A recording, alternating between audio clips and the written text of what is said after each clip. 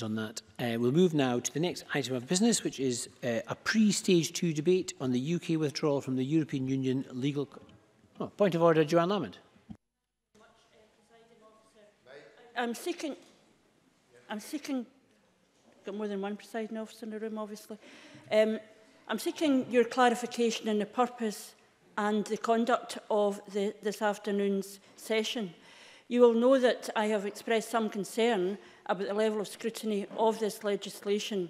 And if we recall in the debate, it was confirmed that we would, in fact, one session would go in front of the Finance Committee. And I want to commend all staff who have turned round masses of material in such a short time. We all recognise the challenges of that for committees too.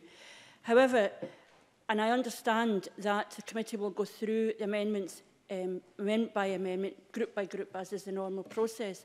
What I want to clarify is the purpose of this session. My understanding was we would, in this session, go through amendments, group by group, in the same way, expressing a view in those amendments in order to inform the work of the Finance Committee. I would be concerned, first of all, that we do not appear to have purpose and effect notes, which I think there was an indication that we would receive these, and I may have misunderstood that. But I would wish the presiding officer to confirm that the debate will concentrate on the amendments that have been lodged, rather than a rerun of a debate on the general principles of this legislation, which we have already debated in some detail.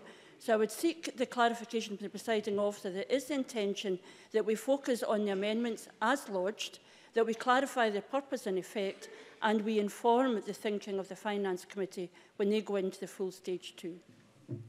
Can I thank Joanne Lamond for the points she raises? I'll just make a number of points by way of reply. This issue was discussed at length by business managers, including our own business manager at the Parliamentary Bureau last week. And the very points that Joanne Lamond raises were discussed. And so I would urge members in all these situations to have a long chat with their own business manager just to find out what the thinking was.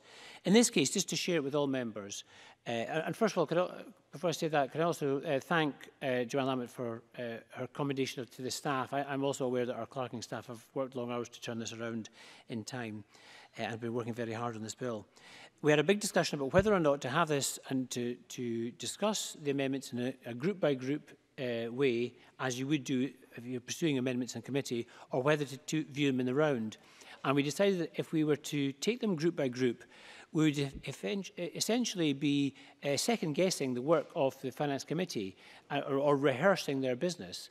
And I don't think that's the purpose of this debate. The idea is that this debate is informed by the publication of the amendments. So all the members, we're having this debate now, that all the amendments have been published, all the members have had access to those amendments and can therefore contribute to this debate in the light of that and choose the subjects and the issues they wish to raise in the light of that. Purpose and effect notes, as the member will also know, are entirely at the discretion of members or the government. It has become quite a habit of late for the government to produce purpose and effect notes, but the member will also know that has not always been the case, and it is entirely still at the discretion of minister or members. The member wishes to make a second point. Joanne Lamond, sorry, calling Joanne Lamond. Regardless of whether members have an individual conversation with business managers, I'm not party to how that then balances out within the Bureau. There's a fundamental issue, which is the purpose of this session was to inform the thinking of those in the Finance Committee, of the Parliament as a whole, on the amendments. If we have a generalised discussion, they don't get that information. If we don't have purpose and effect, it's actually quite difficult for us to direct our comments on individual amendments. And I think that is a challenge for everyone. Can I at least ask the presiding officer rules out of order someone who simply speaks to the general principles again on this legislation and does not address their comments to individual amendments? I'm sorry, but I will not rule out any member who wishes to speak in the general principles. The point is all members' contributions will now be informed by the publication of the amendments, and they can choose which amendments to speak to or not, or to talk to the general points raised by those. We discussed this issue at length, weighing up the very points that Joanne Lamond has brought to our attention, and it is a difficult balance. It's a choice. We decided to give members the choice of which points they wish to raise, and have the advantage of having more members speak, which I note is what all the parties have gone for. However, I do welcome the points that the member raises and allows other members to be aware of the discussion we had. So on that, and given that we're very pressed for time, I would also remind members that we're actually applying a new debate management approach to this debate. Yes, the members are looking surprised. Normally, time is allocated absolutely even-handedly across the board. In this particular debate, we've given parties more discretion to allocate time to some members to the level that they wish to. So what we'll find in this debate is that some members have 4 minutes, some 5, some 7, some 10. And that has been agreed. It's the first time we're trying this procedure. But just in case you think that some members are getting more time than you are, this has been discussed with the business managers in advance, and it's a novel procedure. Exactly. We're hoping it makes for a more discursive, less confrontational debate, Mr. Swinney. And on that note, can I call as our opening speaker, Michael Russell? Here. Thank you, Presiding Officer. And as ever, I am in positive and non-confrontational mode. And I hope that will last throughout the entire debate. And no one will be happier than me, considering the length of day that we are looking at the moment. Last week, this Parliament, I'm glad I'm being counted down by Mr. Finlay. I now have a challenge to meet here that I'm going to remain non-confrontational despite that. Last week, this Parliament agreed overwhelmingly to the general principles of the UK withdrawal from the European Union Legal Continuity Scotland Bill, which I'm going to refer to as a continuity bill from now on. And today we turn to detailed scrutiny, and clearly this is an innovation, this debate, and I'm glad the Bureau has discussed it at such length. We will have this pre-stage 2 debate to allow all members a chance to comment on the bill and the amendments tabled, and I'm sure that they will do so. There are 261 or 262, depending how you define these amendments, to be considered at this time. Later this evening, of course, yes. Mike Rumbles. One particular amendment, which is my colleague Tavish Scott's amendment number 34 about section 13. I want to vote for this bill. However, I consider the powers that section 13 gives, the extreme powers given to ministers by section 13, not to be justified. And on that basis, would the minister consider accepting Tavish Scott's amendment number 34? I have considered accepting every amendment. Some have not detained me very long, some have detained me a longer period of time. I can confirm to the member it will be my intention to accept amendments in that section, and it is my intention to do everything I possibly can to get the member to vote for this bill. And I will endeavour to do so, because I know the member seriously objections to this section in the bill. I want him to vote for this bill, so I will endeavour to do everything I can to make sure this bill is acceptable to him, as well as to the wider chamber, and part of that will be to consider seriously and to bring forward views on the amendments from Tavish Scott. Of course. Neil Findlay. I wonder if the Minister would just clear things up right away by just saying that he'll remove that section of the bill. No, I know that that is what the member wants me to do, but I am not prepared to remove this section. But I am prepared, at this stage, to consider very radical changes to this section that will limit what can be done with this section. But I gave some examples this morning, Presiding Officer, to the Environment, Climate Change and Land Reform Committee of why I felt this section would be important. And I'm happy to expand upon those this evening when we debate the amendments. Later this evening, we have the stage 2 in the Finance and Constitution Committee, which will consider the amendments formally. Now, I am going to comment in detail on some of the issues that these amendments produce, and that means that I shall deal with themes rather than individual amendments per se, but these apply to individual amendments. I shall not be rehearsing the stage 1 arguments, as Joanne Lamont has indicated that she didn't want to hear. I wouldn't want to be made to sit down as I was doing this. I want to give the members an overview of the government's approach and to highlight a few particular areas. But let me just tell members where we are in terms of the overall context of discussions with the UK government on withdrawal from the EU and the devolution settlements. I can confirm that as things stand, the government remains of the view it's necessary to proceed with this legislation. All along, the objective of the government and the Welsh government has been to reach agreement on amendments to the UK government's withdrawal bill. Amendments that would address the concerns of all parties in the Parliament. And sadly, we haven't yet reached such an agreement. Indeed, yesterday, the government lodged in the House of Lords their amendment to replace the existing Clause 11, which unacceptably constrains devolved competence. That amendment hasn't been agreed by the Scottish and Welsh governments for the reason I set out in my letter to all members yesterday. Of course. Adam Tompkins. Intervention. The Minister will know well that the Finance Committee of this Parliament unanimously recommended that Clause 11 needed to be replaced or removed. I note that he's just used the word replaced. the government have lodged now an amendment that replaces Clause 11. Will the Minister not welcome that? I have indeed welcomed it on previous occasions, and I welcomed it in the letter that the member would have had yesterday, which I sent to all members. Unfortunately, it does not replace it in the way that we require to have it replaced, but progress has been made. I keep saying that. We're trying to keep going with that progress. I welcome the progress the UK government has made. I welcome Mr Liddington's comments on reaching agreement with the devolved administrations, which he also seeks. Obviously, the new clause would require the consent of the Parliament, so that's going to be needed. It's welcome he's committed to further discussions. And in that spirit, the Welsh and Scottish governments offered new proposals on Thursday that we believe would take care of the UK government's concerns, including a commitment not withholding agreement unreasonably and to a written agreement on these matters. Those offers remain on the table, and tomorrow there is a meeting of the JMC plenary, which the First Minister will attend. I remain hopeful agreement can be reached. But we're not at that stage, and this Parliament needs to have a backstop. It needs to have this bill. I should also mention that last Friday the UK Government published a list of 24 areas for potential UK-wide frameworks, and I wrote to members on Friday with that list. I would emphasise that list was again prepared without consultation and without the agreement of the Welsh and Scottish governments. Nevertheless, we're prepared to agree to publication in the interest of transparency. The Scottish Government is now considering the list in detail for further discussions with the UK Government. So last week the Minister told us that he couldn't publish the list because he didn't have agreement by the other two parties. The list has now been published by one of those parties, presumably without the agreement of the other two.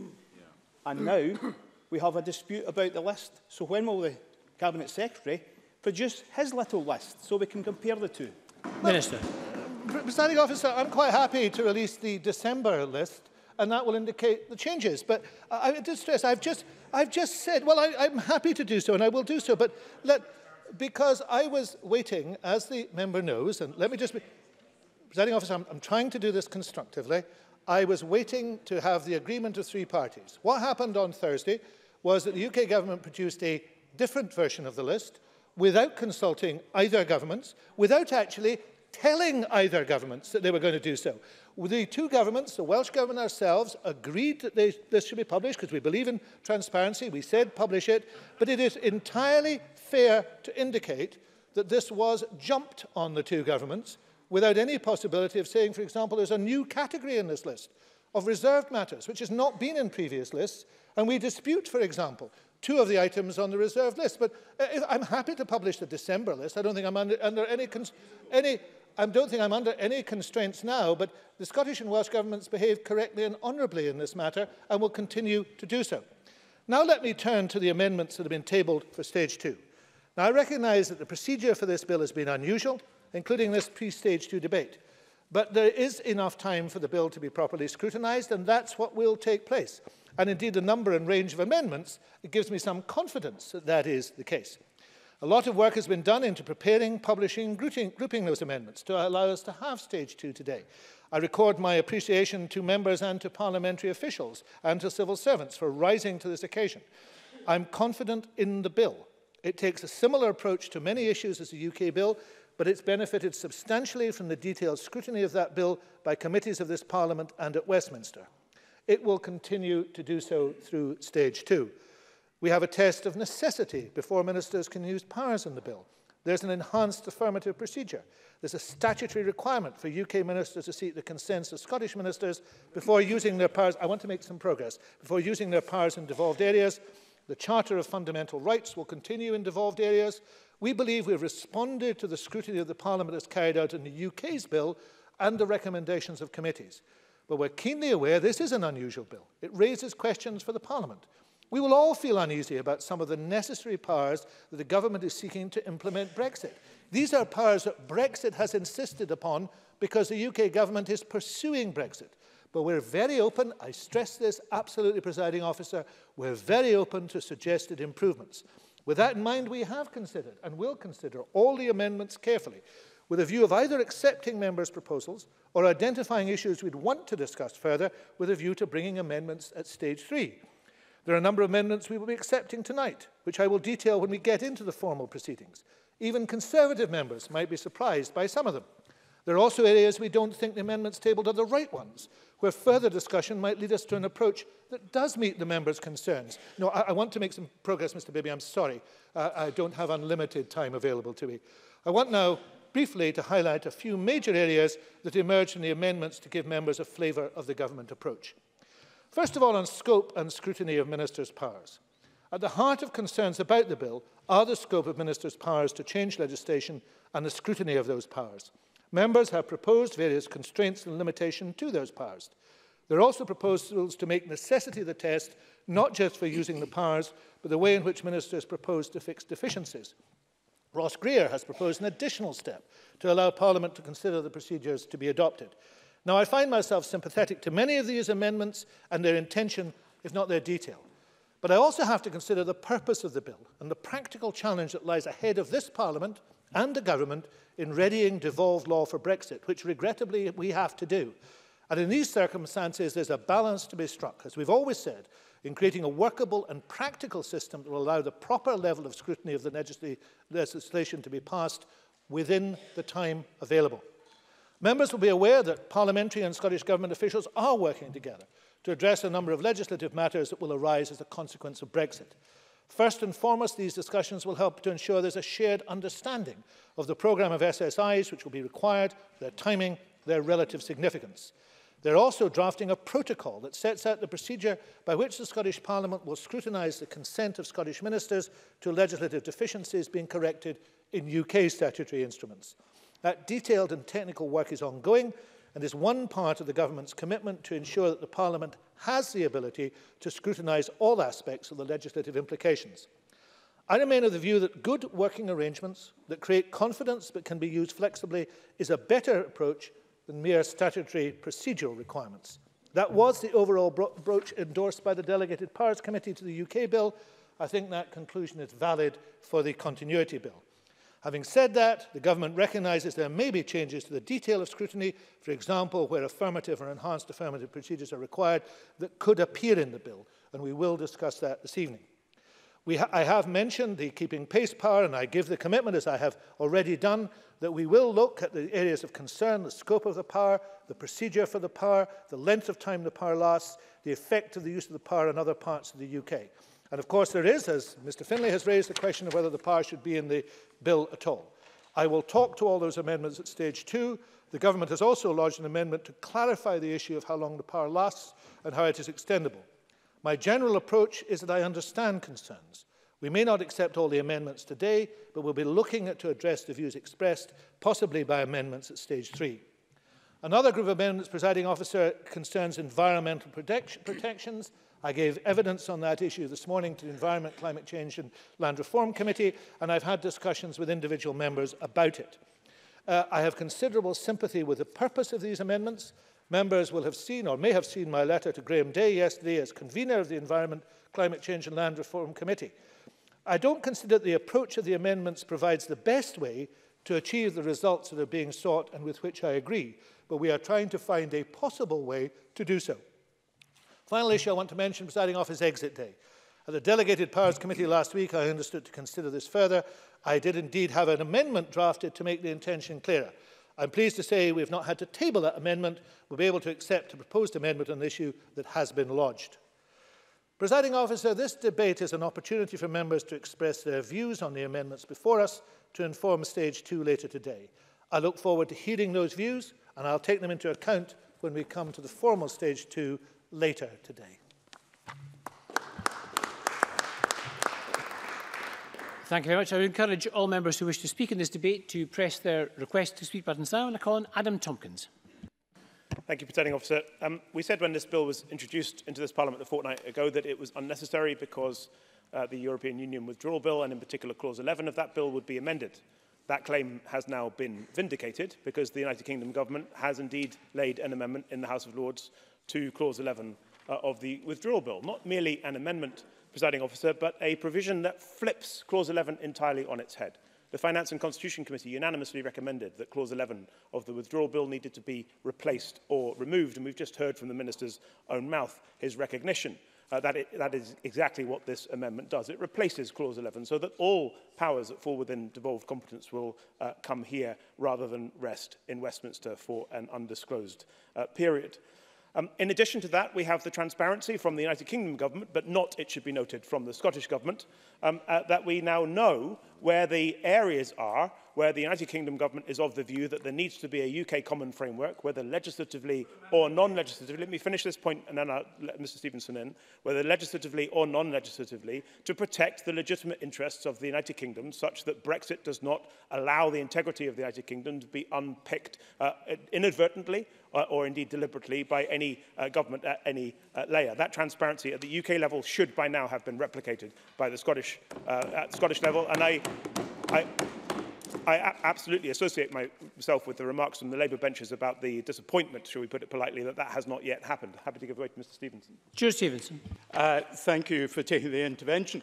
Does that mean that Mr Tompkins will not be pursuing amendments 150 and 151?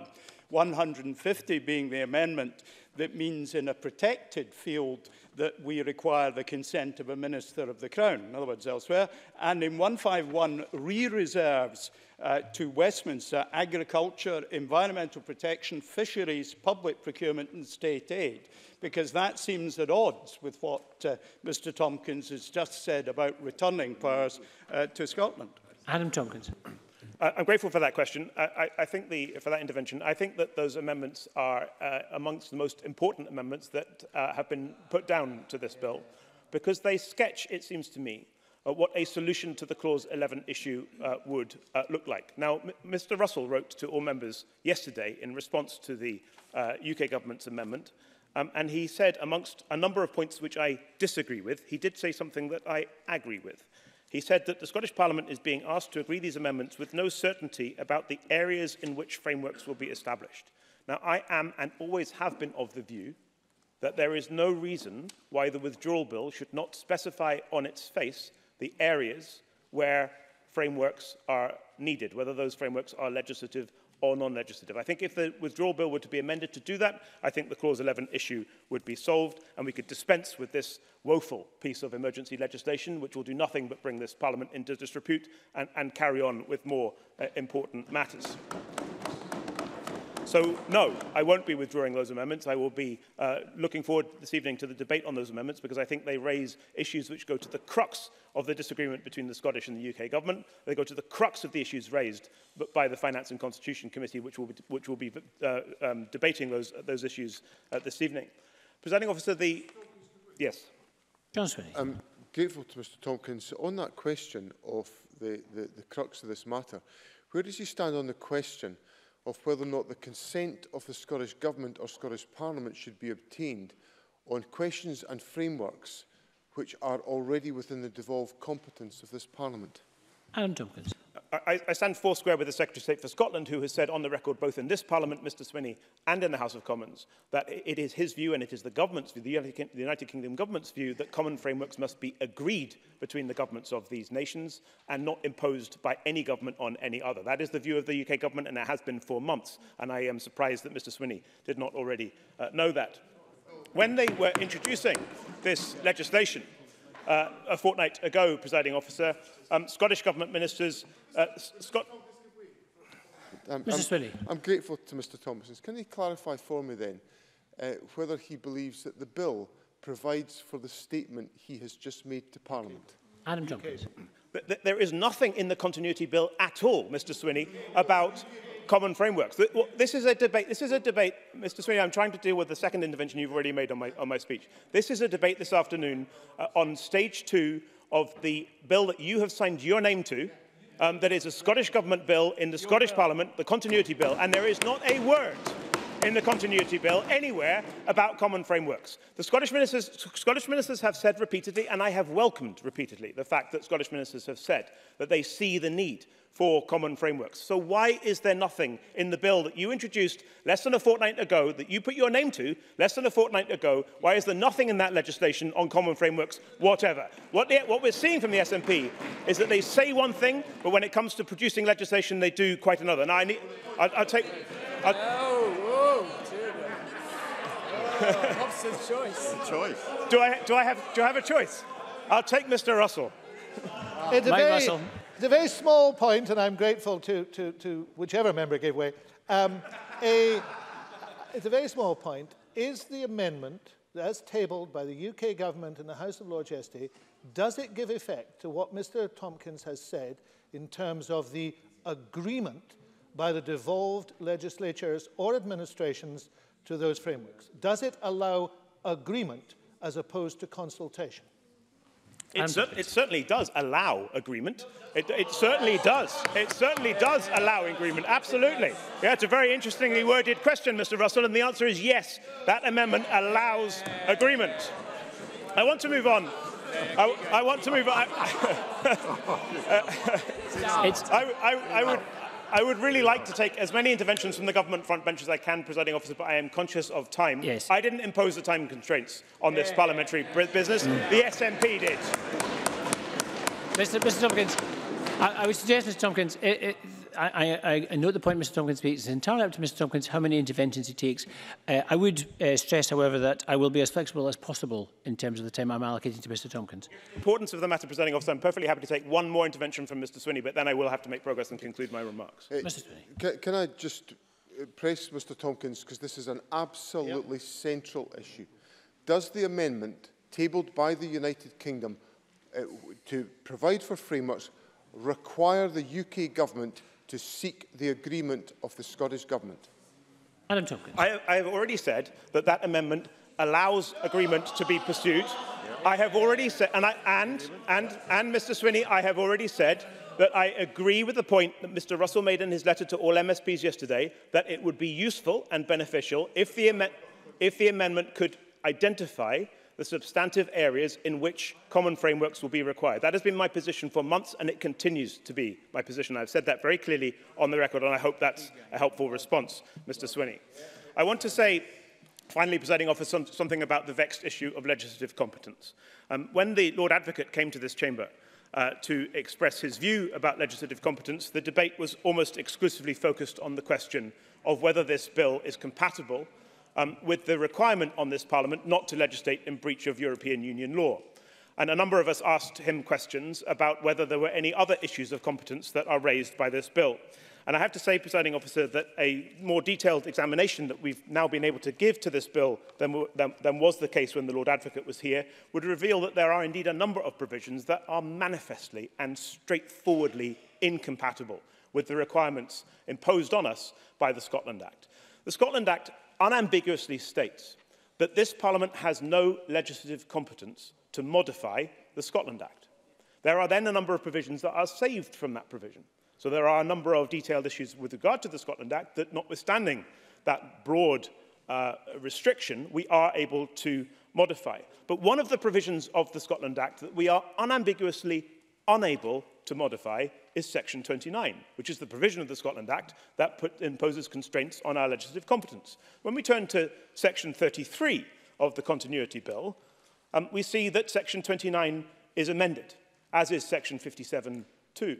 These are provisions which it is manifestly incompetent for us to amend. These are provisions which are unlawful. These are provisions which, if they are tested in court, and I hope that we never have to go to court because I hope that the SNP sees the wisdom of the merit of withdrawing this bill before it goes any further, but if these are tested in court, I have to say I find it extremely difficult to see how this Parliament's legislation, if this is enacted, is going to stand judicial scrutiny.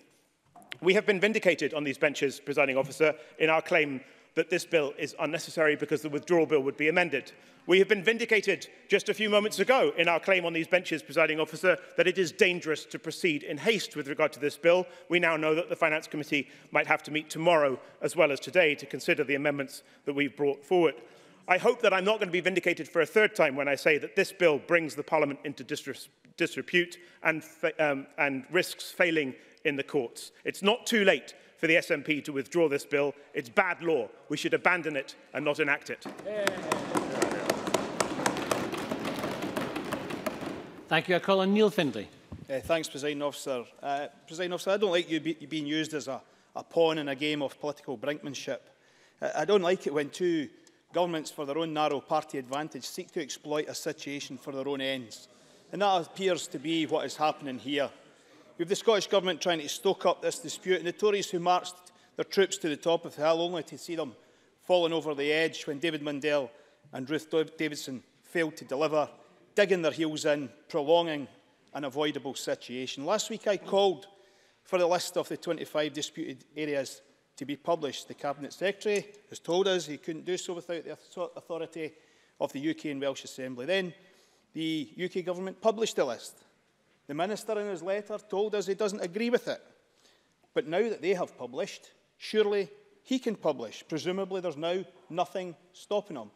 At 2:22, 2 minutes after I sat down, I received a reply from the Minister on that very question, which said, "I will reply to the member as soon as possible." So I ask the Minister, he could have published 5 minutes after the UK Government published. Will he publish today? Minister. To the member, because he's labouring under a misapprehension, but I'll happily sort that misapprehension for him. The list of items was agreed in December as a negotiating list. That was the list I'd been happy to publish last week, but I felt it was right and decent to get the agreement of the Welsh, and there are 3 parties to this, of course, the Welsh and the UK governments. On Thursday, that list was superseded by another list.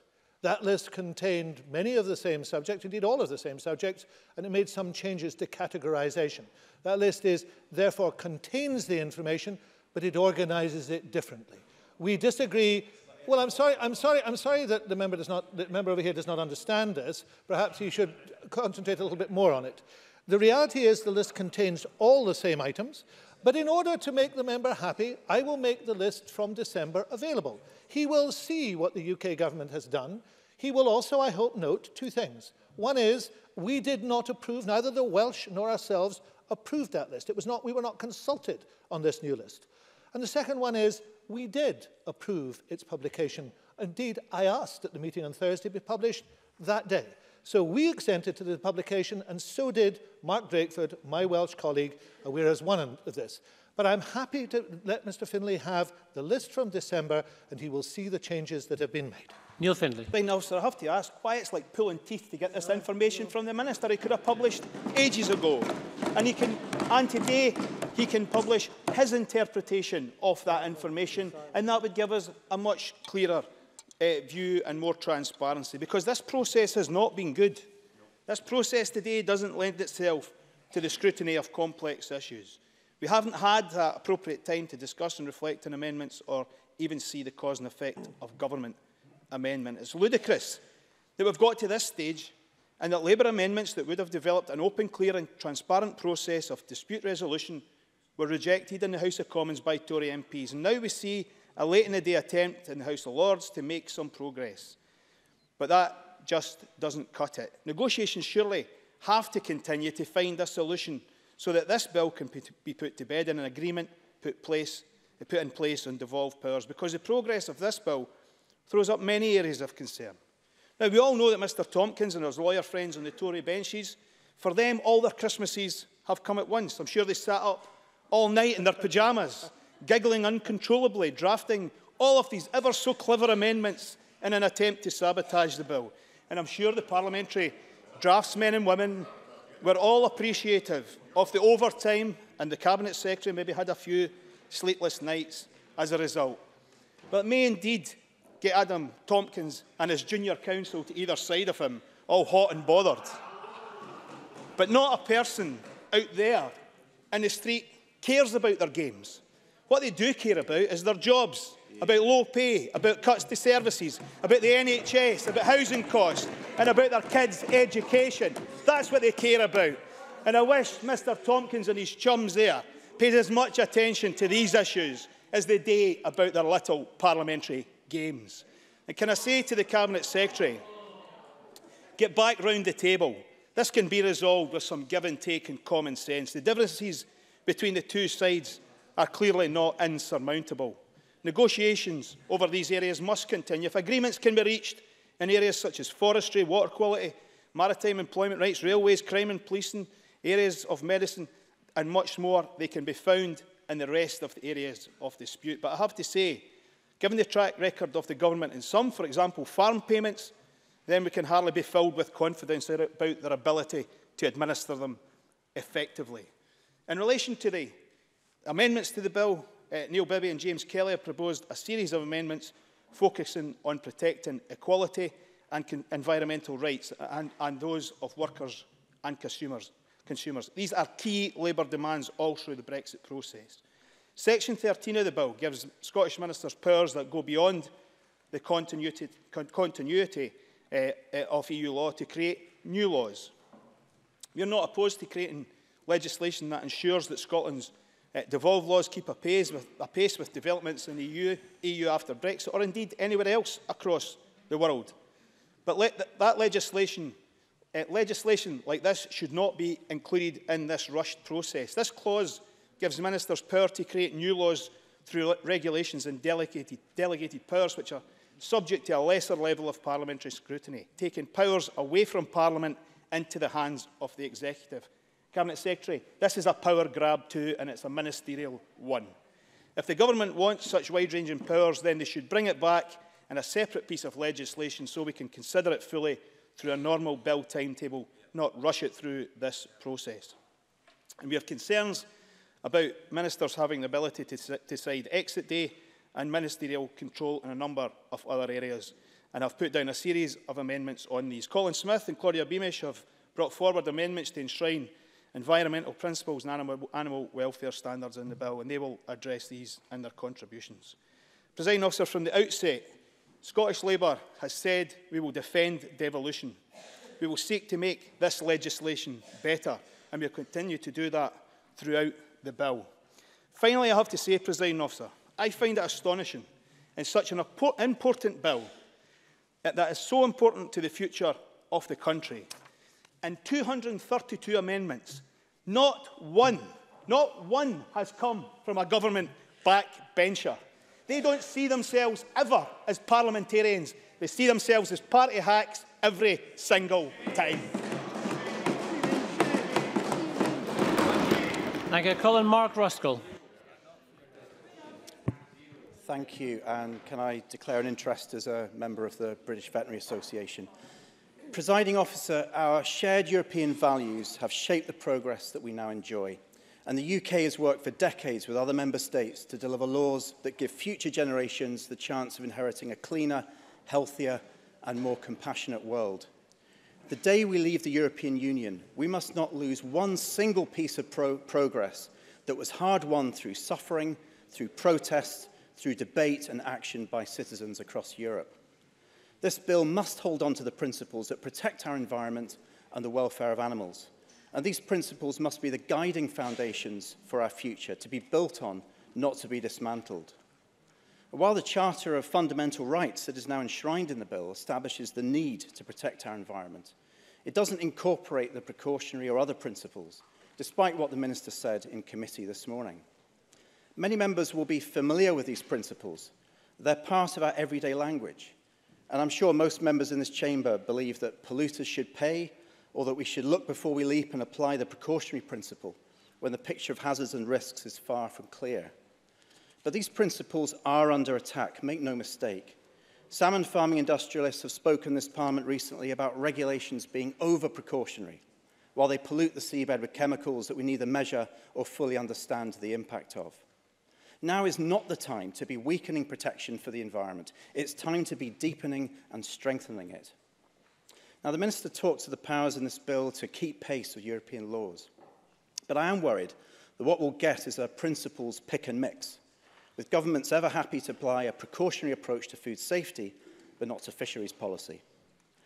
I don't want to see a pick and mix approach to the principle of animal sentience either. This isn't a debate about whether animals can feel pain.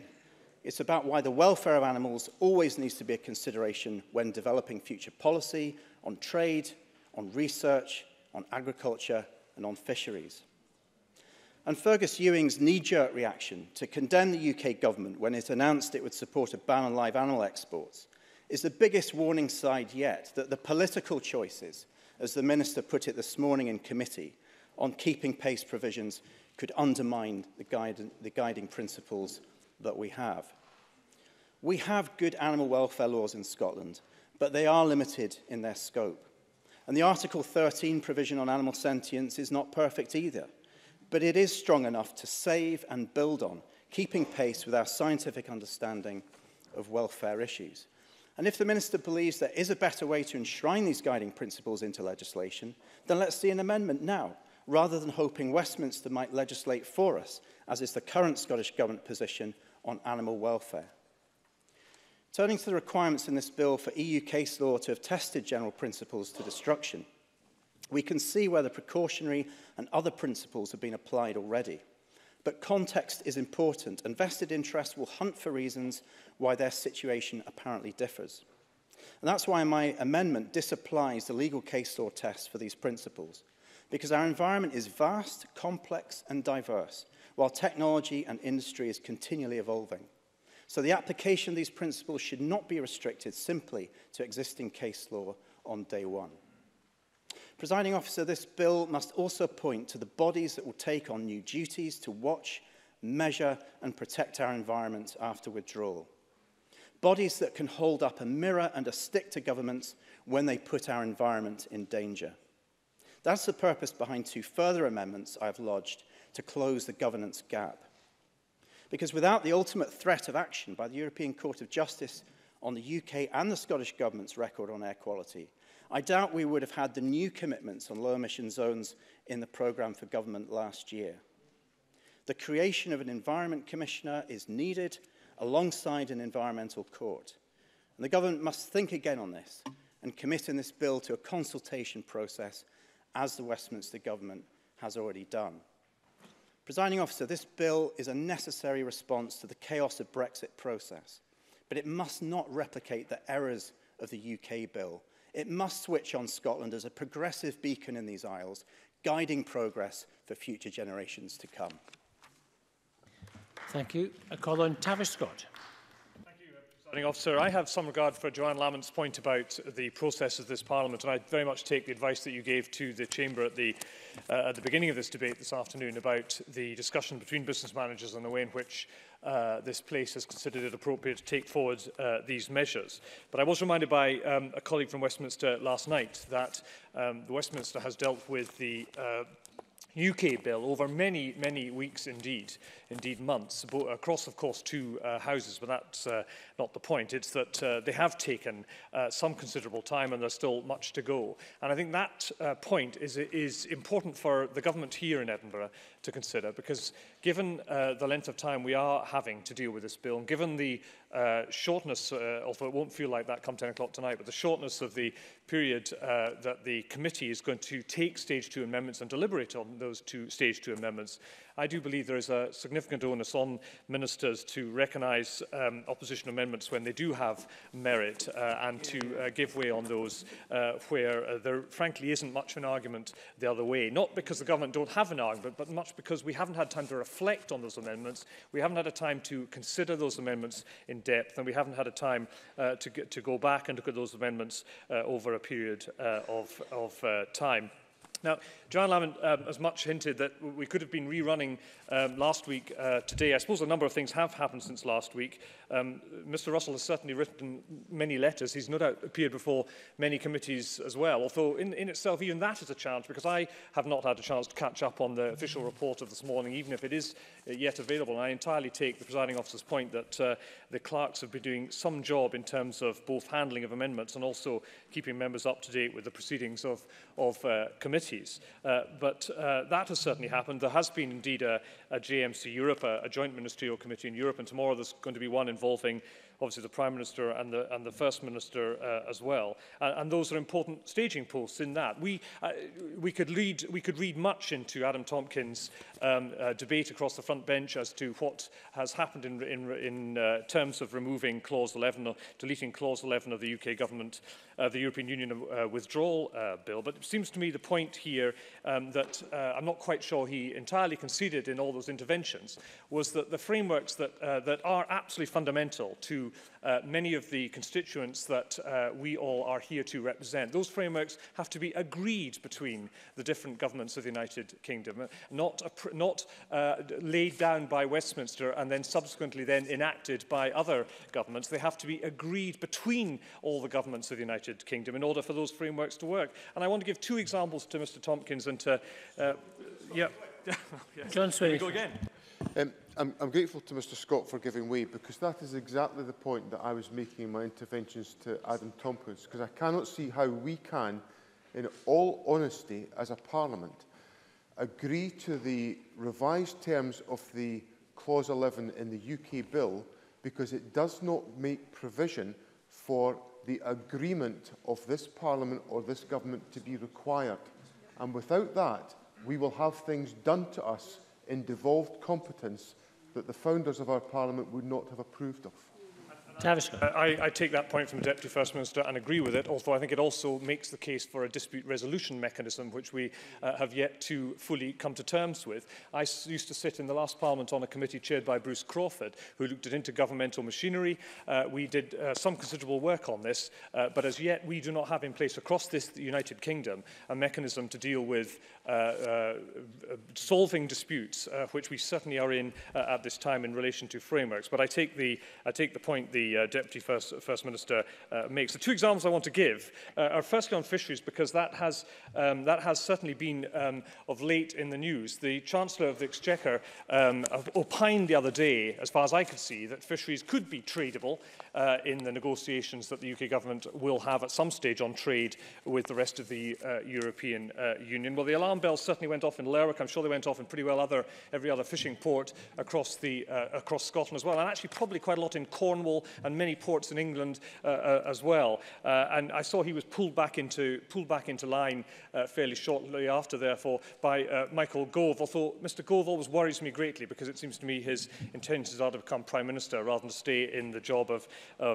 Environment and Fisheries Minister in England for much longer. And the second example is on agriculture, because those are the two industries where the framework really does matter. I know they absolutely matter in many areas of public policy, but certainly in these areas they absolutely matter. And that is the reason this matters here is because we in Scotland do take a different view to how we structure agricultural support in Scotland. It's very different south of the border, as anyone who went to the NFU AGM and listened to colleagues from England explaining their system did that night. And it is important, therefore, that framework is agreed across the nations and indeed the governments of the United Kingdom, not imposed. It cannot be imposed. It must be agreed for many other reasons, but particularly in the case of those two principal industries. Now, in terms of the Liberal Democrats in this bill, we will scrutinise this bill. We have laid a number of amendments, and I certainly don't plan to speak for hours upon hours. I was reminded the other day that I think Fergus Ewing has the record of speaking to an amendment at a stage 2 in committee back in, I think, the second session. And I think he spoke for just over an hour, and I countenance against Adam Tompkins doing that tonight. Although it's a very good speech, I think I remember. Yeah. Michael Russell. Make it absolutely clear that I am willing to pledge myself not to do so. If he pledges himself, perhaps Mr Tompkins would like to do so too. Tavish Scott. I was hoping that we could agree on that, but let me recognise that scrutiny role is important. We want to look at three particular measures this evening in terms of amendments. The first is on section 13 and on what I suppose is now described as keeping pace with the European Union. We believe this goes too far. It overreaches the measures that I think are appropriate for any government of any political persuasion. And the principal measure we wish to propose in terms of amending that section is to ensure that government ministers bring back a proposal in terms of why they would need this power, but to do it through a proper parliamentary process with plenty of scrutiny and plenty of appropriate time to reflect upon that. Because it's not an emergency, this particular part of the bill.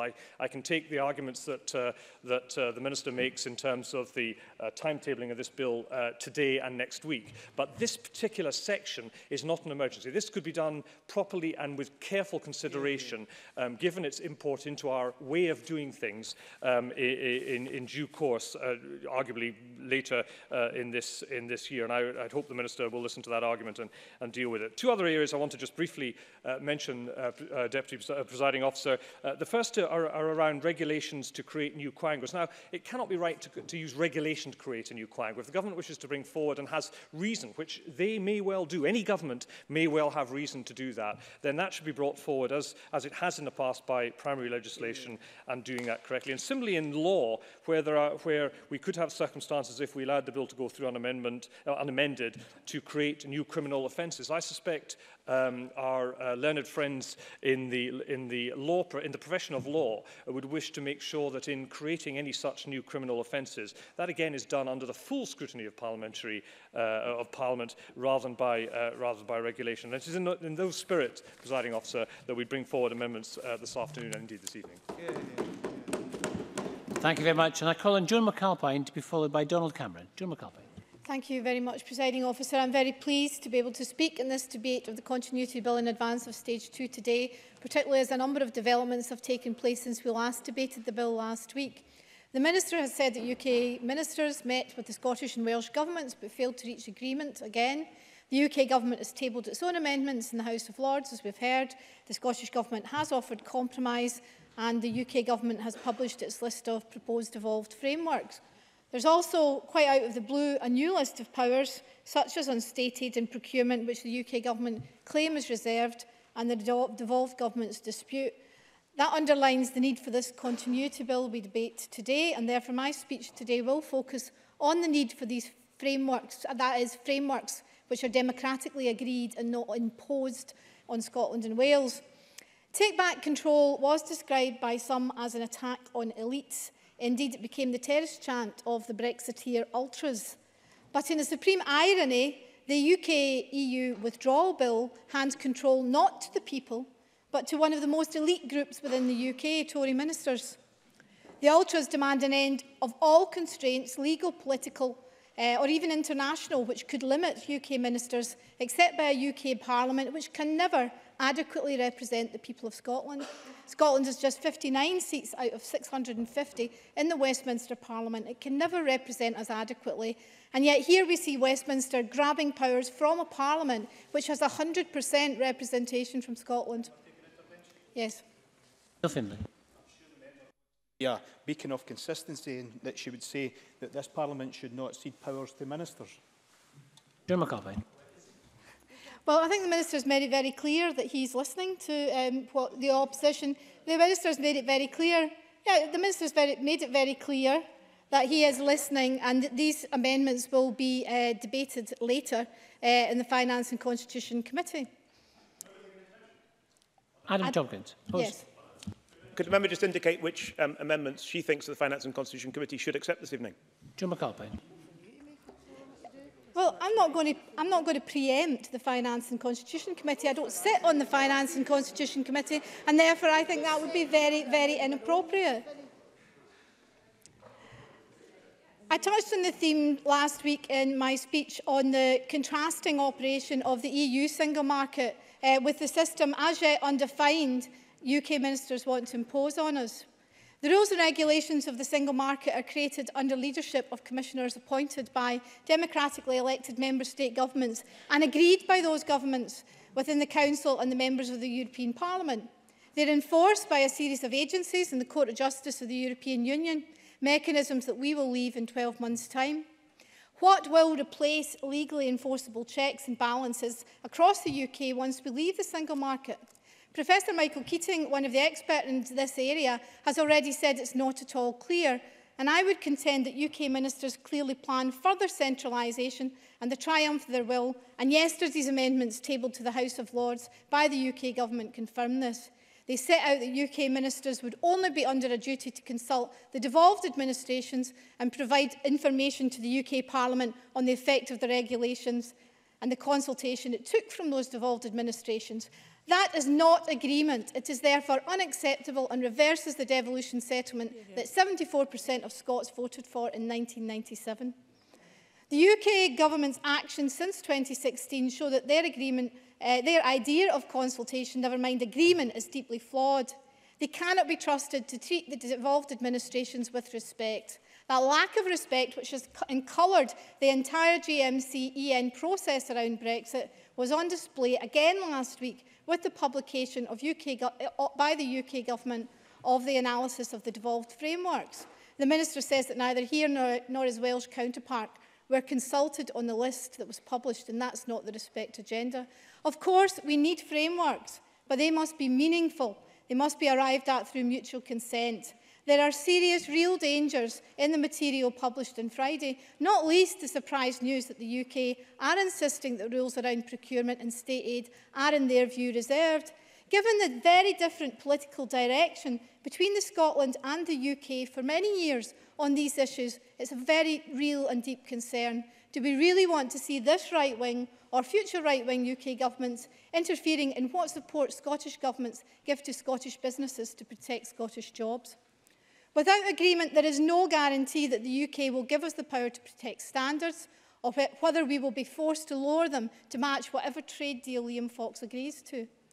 The EU single market has not been without controversy, but the principles of subsidiarity and proportionality were built into the treaties of the EU to protect the powers of parliaments like this. Subsidiarity in particular is pertinent as it illustrates the difference between what we have now and what we could have if we do not gain the guarantees we need. The Law Society brief for this bill describes it as aiming to ensure that decisions are taken as closely as possible to the citizen and that constant checks are made to verify that action at EU level is justified in the light of the possibilities available at national, regional and local level. Nothing like this exists in the devolution settlement. The EU is an organisation that pools sovereignty from independent member states to give them greater influence on their shared values. As shown by the UK government's actions in the last 24 hours, their ideas are very different. We will be consulted only, and despite being assured of a power bonanza, we find out that the principles under which this Parliament was founded will be undermined. Whose sovereignty did the Brexiteers mean when they spoke of taking back control? It appears parliamentary sovereignty applies to Westminster, to the House of Commons, but not to this chamber. We as MSPs are simply in the way, an annoyance to be ignored or trampled over on the way to Brexit. I am shocked and disappointed, but frankly not surprised. Thank you. I call Donald Cameron to be followed by Stuart McMillan. Mr Cameron, 4 minutes, please. Thank you, Deputy Presiding Officer. And bearing in mind Joanne Lamont's strictures and the 4 minutes I have, I'd like to go straight to the amendments that I move in my name. These amendments seek to provide greater clarity to sections of the bill, and I hope that members across this chamber will give them due consideration. With respect to principles of EU law as set out in section 5, I have suggested an amendment which seeks to clarify which principles are to be included in the bill. The Law Society of Scotland identified this issue, suggesting it would be helpful, and I quote, if the government could identify what general principles it considers are retained in Scots law. And given that there are several legal principles at stake, I agree with the Law Society that it is important that this is duly clarified. The Law Society also raised concerns over the approach taken in section 6, subsection 1. They argue that the line in that subsection has no obvious intended effect, and I therefore have lodged an amendment indicating that this section is only a declaratory provision.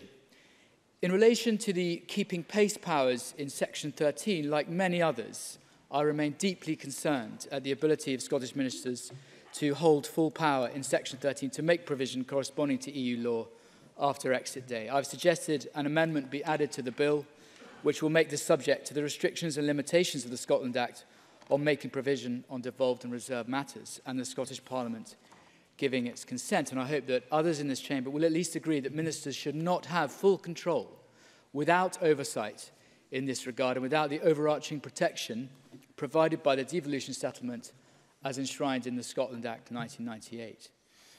In relation to section 14, there are elements, in my view, which require correction and clarity. First, I've suggested an amendment which would mean that where a draft SSI to which subsection 5b applies is laid, the Scottish ministers must explain to the Scottish Parliament as opposed to the presiding officer. Similarly, this explanation should be provided within a set time frame as opposed to the as soon as practicable provision and I've suggested 2 sitting days. In addition to this, I have suggested an additional subsection which would ensure that when such an SSI is laid on a day when Parliament is in recess, ministers are held accountable and must explain why this has occurred. And I have also sought to provide a definition of what constitutes a sitting day. And finally, I also believe that clarity is required with respect to legislative competence and also the meaning of exit day. First and foremost, I have moved in my amendment that section 28 should be removed from the bill altogether. And while the Law Society of Scotland has suggested that section 28 should be amended to reflect the exit day noted in the UK bill, I do not see the necessity for that. And we do not feel that the exit day should be determined by Scottish ministers and potentially act in conflict with the exit day as set out in the UK bill. I've also included additional amendments to various lines across sections 5, 12 and 13 to reassert the importance of the Scotland Act 1998 and in particular areas which are either devolved or reserved. Ultimately, no area of this bill should attempt to supersede that act. In conclusion, Deputy Presiding Officer, I do not believe that we should be having this debate in this manner, and it is clear that more time is required to discuss the bill further. Nonetheless, I hope that members will view my amendments and those submitted by my colleagues as useful and seeking to add greater clarity to this bill. On these benches, we will listen and scrutinise the amendments of members across the chamber, and where there is common ground, they will have our support. But fundamentally, we remain opposed to this bill. Thank you, Mr Cameron. I call Stuart McMillan to be followed by Claudia Beamish. Mr McMillan, 5 minutes, please. Thank you very much, Presiding Officer. Presiding Officer, it's clear that this debate will quickly be overtaken by the Stage 2 committee that follows. But irrespective as to what amendments are passed tonight, we need to try and protect this Parliament, but also the powers of devolution for this Parliament. I'm glad that the Minister was speaking earlier on regarding Amendment 35, and that's the one in Section 13, and he stated that he certainly would not be supporting that particular amendment. That's something that I'm pleased to hear the Minister actually state. But this bill is conditioned... Okay, on that point. Murdo Fraser. I'm very grateful to Mr McMillan for giving way. Which amendments does he believe the Finance and Constitution Committee should accept this evening? Stuart McMillan. Well, I'm sure if Mr Fraser wants to listen, then he will hear as I progress with my speech. This bill is contingency planning, and any government that didn't plan for the worst in the crisis situation that the UK now faces would be undermining their electorate. So irrespective as to which party or parties are actually running the Scottish Government, they need to be undertaking planning to protect the interests of this Parliament and also of all of Scotland. Now, the purpose of the Continuity Bill is to ensure that Scotland's laws will work properly on the day that the UK actually leaves the EU, and the bill has been introduced because we recognise the need to prepare for that very serious legal consequence of actually leaving the EU. Now, despite the short time frame, this Scottish Government has committed to ensuring that the Parliament can play the greatest possible role in scrutinising the bill, and certainly, as we already know, the Minister has appeared in front of a number of committees, and he's going to have a long session ahead of him this evening in front of the Finance and Constitution Committee, as well as others, no doubt, as the process continues for the next week. But this pre-Stage 2 debate, and also the nature of the Finance and Constitution Committee meeting this evening, is that example of the openness and the transparency, and also of the Minister prepared to actually work with this Parliament to get this bill through the parliamentary process. Now, Section 7, we've got Amendments 108 and 109. These have arisen from the work of the Delegated Powers and Law Reform Committee, Mr Fraser, that we did that work last week. And also Amendment number 55, that's regarding Section 28 of the bill. That's actually, it was Mr Finlay's amendment. Mr Russell spoke in his earlier comments that the Scottish Government were going to put forward an amendment on this particular section, but as a consequence of Mr Finlay putting his down first, they didn't see the need to do so. But I thought Mr Cameron's comments a few moments ago were actually rather interesting regarding Section 28, because it seemed to conflict with the comments and discussions we've had in the Delegated Powers and Law Reform Committee. So I'd be interested to hear, certainly from Mr Simpson when he speaks on that particular section later. Now, there needs to be that legal framework for keeping our laws going at the point of EU withdrawal, Presiding Officer, and if there wasn't, then many devolved areas, many devolved laws in areas of the EU law would stop working, such as a system of agricultural support or rules for ensuring food standards, and many others would become uncertain and unclear as to how they worked, such as our rules of environmental protection. However, the EU Withdrawal Bill allows Westminster to take control of devolved policy areas in order, according to the UK Government, to allow UK-wide frameworks to be put in place after Brexit. But no matter which way we look at it, this whole debate about the existing powers of this Parliament in relation to the policy areas such as farming, fishing, justice and environment is so crucial to what we are discussing today in this chamber. It's also about protecting, this bill, continuity bill, is about protecting the devolution agreement that people in Scotland voted for in 1997. It's the best way to run important national and local services like our NHS. Sorry, I can't. I normally would, but I can't. It's the best way to provide agricultural support, such as the less favoured area payments, essential in Scotland, but not used in England. It's the best way to devise procurement rules that are tailored to Scotland's needs, and it's the best way to protect and enhance our environment, consisting, as it does, of large areas of coast and sea. And the Scottish Government has acknowledged the need for legislation of this kind since the publication of Scotland's Place in Europe in December 2016. Now that the UK Government has confirmed the power grab on agriculture, fisheries, procurement, state aid, GM crops, it's more a reality. The public in Scotland should be fearful for their future. They should also be afraid for the economy, jobs and opportunities. This Tory power grab won't just steal powers from this Parliament, it will steal jobs and opportunities from our constituents. Now, Presiding Officer, I urge every single member of this chamber to support this Scottish Government and what they're trying to do. Amendments are going to take place this evening, and there's over 200 of them, so some will fail and some will pass. But I certainly urge every single member to think of their constituents, think of their regions, think of their constituencies, but also think of this Parliament and this Parliament's powers. Thank you very much. Thank you, Mr Macmillan. I call Claudia Beamish to be followed by Alison Harris. Ms Beamish, 5 minutes, please. Thank you, Presiding Officer. Today we meet in this chamber to fight for what we already have. Important European legislation that improves all our lives, now at risk due to the arrogance of the Conservative Party and, indeed, since Brexit, their shambolic efforts ever since. As my colleague Neil Findlay said at stage one, we want devolution to work and we have a duty to make this continuity bill as good as it can be, although we hope it won't be needed in the end. That's perhaps a vain hope in view of the Tory party, but never mind. This is incredibly important with regards to the environment and climate change, issues that quite obviously benefit from international effort. And I want to speak today about my Amendments 1 and 2 and other amendments that relate both to environmental issues and to animal welfare.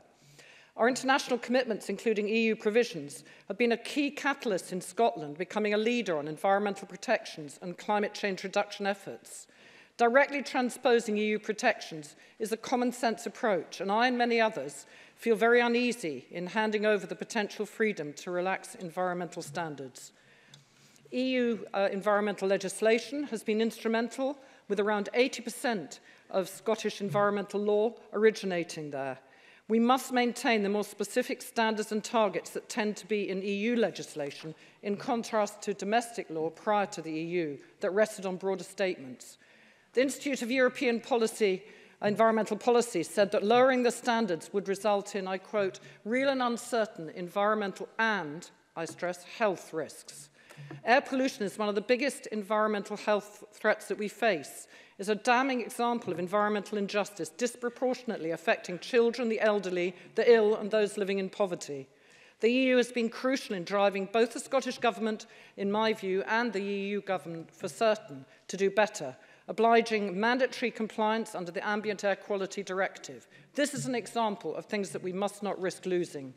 Our seas also have been better protected and enhanced, thanks to the leadership in legislation from the EU. And the Marine Strategy Framework Directive and the Birds and Habitats Directives have again been crucial in passing the Marine Scotland Act and the subsequent development of both the Marine Plan and the Vital Marine Protected Areas. And indeed on land, the Birds and Habitat Directive raised the bar for biodiversity protection across Europe, and Scotland is indeed an iconic home to flora and fauna, but the challenge of protecting them grows every day as our climate worsens.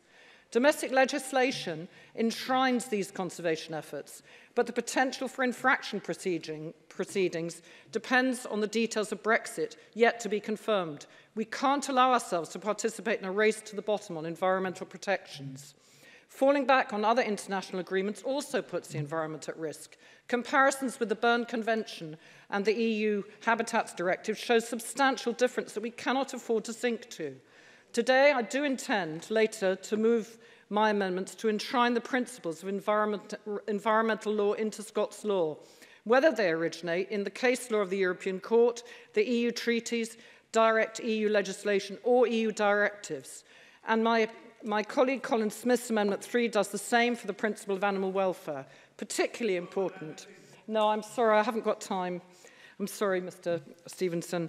Particularly important as Scottish legislation on this issue is needing to be bolstered, and we will also support Mark Ruskell's amendment, very importantly, on animal sentience, these issues must be recognised on the face of the bill, though. Across the chamber, we speak of sustainable development, progress with a suffusion of economic, social and environmental considerations. I quote from the Cabinet Secretary in his letter to my committee of yesterday, "Environmental protection is a core human right. These principles affect us all. And as a community activist fighting against inappropriate open cast, I was grateful for the precautionary principle, and I'm relieved this will be reflected in the Charter of Fundamental Human Rights. However, in my view, we must go further, and I still argue for the inclusion on the face of the bill, my amendments 1 and 2. I hear what the Cabinet Secretary said to our committee this morning on general principles enshrined in law as opposed to guiding principles, which it is argued are not. I also hear of his willingness to consider an equivalent in explanatory notes. And finally, I grasp the Cabinet Secretary's outline, I hope correctly, of the possibility of referring to future relevant legislation on the face of the bill. However, I will press my amendments later because I seek to be sure that we are robustly protecting our environment and our future of our planet, and I'm not convinced that we cannot have these protections on the face of the bill. Thank you. Thank you. There is a little time in hand, not a lot, but there is room for interventions. I will let members make up the time till we'll run out of the extra time. I call Alison Harris to be followed by Sandra White. Alison, please. Miss Harris, I should say. Get a bit friendly with you there. Okay. Don't know why that came over me. 4 minutes, please. Okay. Thank you, Deputy Presiding Officer. Firstly, I wish to declare that I am a member of the DPLR Committee. The Scottish Conservatives have been clear that the EU Withdrawal Bill, as drafted, would have to change if it was going to reflect the principles of the United Kingdom's devolved settlements. It was regrettable that amendments to the bill could not be tabled in time before the bill passed through the House of Commons, but amendments to the EU Withdrawal Bill should reflect discussions between the Scottish and UK governments. I am pleased that there has been progress in these negotiations, progress which the Minister referred to in his evidence to the Delegated Powers and Law Reform Committee last week. However, the stated intent of this bill is continuity, yet in reality this bill represents discontinuity and disruption. Discontinuity in this Parliament's tradition of debate, discussion and scrutiny, and possible disruption to the process of negotiations between the UK and Scottish governments. It is, as my colleague Adam Tompkins said last week, a wrecking bill. I hope, as Mike Russell has stated, successful negotiations between the UK and Scottish governments will mean that the EU Withdrawal Bill can be satisfactorily amended and the bill before us will not have to come into effect. Nevertheless, as parliamentarians, it is incumbent on us to address deficiencies in legislation, however constricting the circumstances. Deputy Presiding Officer, I thank Mike Russell for making himself available to the committees of this Parliament to address the numerous problems this bill has created. Nonetheless, this is no substitute to the full process of parliamentary deliberation that such a significant bill needs. In the DPLR committee, I was able to share with Mike Russell my concerns about how little time the SNP government intends to allow Scotland's Parliament to scrutinise this bill. The fact remains that one of the most significant pieces of proposed legislation in the Scottish Parliament's history will be scrutinised in a period of less than a month. That's why the Scottish Conservatives have brought forward a series of amendments to address obvious deficiencies in this bill. As it stands, the bill creates extraordinary powers for Scottish ministers to repeal the bill itself and to legislate in line with the EU after exit. The bill also fails to deal properly with the reality of a clearly defined exit date or the possibility of a withdrawal period. These and numerous other issues in the bill require significant attention. Deputy Presiding Officer, the correct means of ensuring that Scotland and the whole UK are prepared to leave the EU is the EU Withdrawal Bill. Yes, the bill as introduced is unacceptable, but while some devolved powers intersect with returning EU powers, the whole UK is leaving the EU, and we need a bill that prepares the entire United Kingdom for exit while reflecting the integrity of our UK internal market, something that the bill before us appears to have no interest in doing. The process of negotiations between the UK and Scottish governments has been longer than anyone would have hoped. But if the will is there, I am sure an agreement can be reached and powers can return from Brussels to Holyrood by the correct means. I hope this can happen within a time frame that will deem this bill irrelevant before it has even reached its final stage. But while the bill is before us, it is this Parliament's responsibility to address its obvious and numerous defects. Presiding Officer, that is why I shall be supporting the Scottish Conservative amendments to this bill. Thank you. Thank you. I call Sandra White to be followed by Jamie Green. Ms White, 5 minutes, please. Thank you very much, Presiding Officer. Can I just remind the Conservatives there that Scotland didn't vote to leave the EU or Brexit. And as we are in a day of reminding, I was actually reminded this morning at the Health Committee that it's 381 days from today, until we exit, until Brexit comes into force. So that sent me back to thinking when I first heard about the Great Repeal Bill, etc. And there's a paper there which I picked up at Westminster, and it's called the Great Repeal Bill, 23rd of February 2017. It's not a long time ago, and now look where we are just now. And I want to remind them what it says about devolution.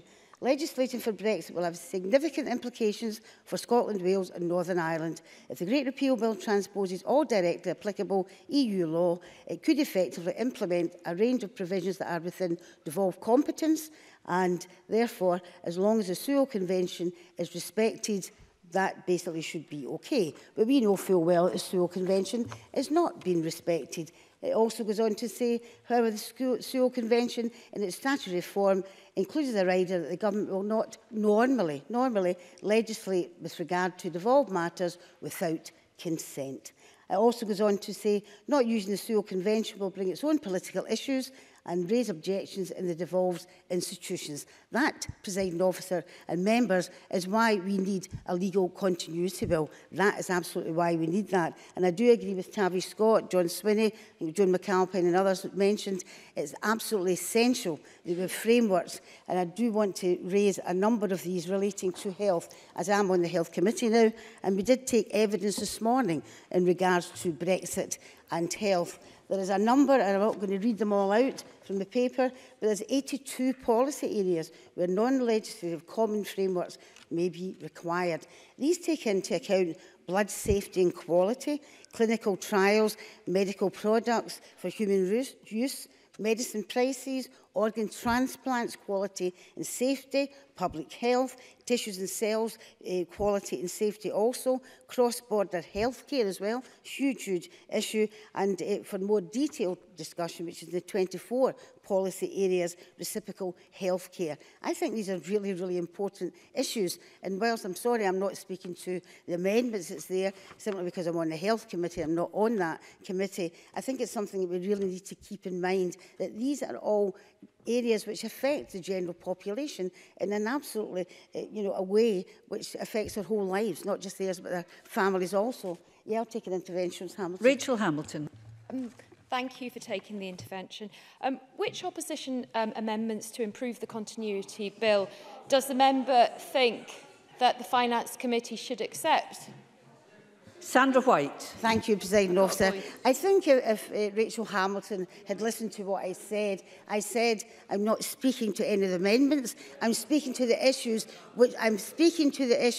from my committee, the Health Committee. I think that's being responsible, and I'm asking people to look at these specifically on that respect. And I think if you actually look at the amount of issues through health which are affected by this Brexit bill, then I think basically, and you can be quiet from shouting at the sidelines, I think you want to look at that. I also want to raise a couple of things that were raised as well, which things are really, really important. And Professor Tompkins might like to look at this particular one, and particularly research funding, the workers that come from Europe to carry out research.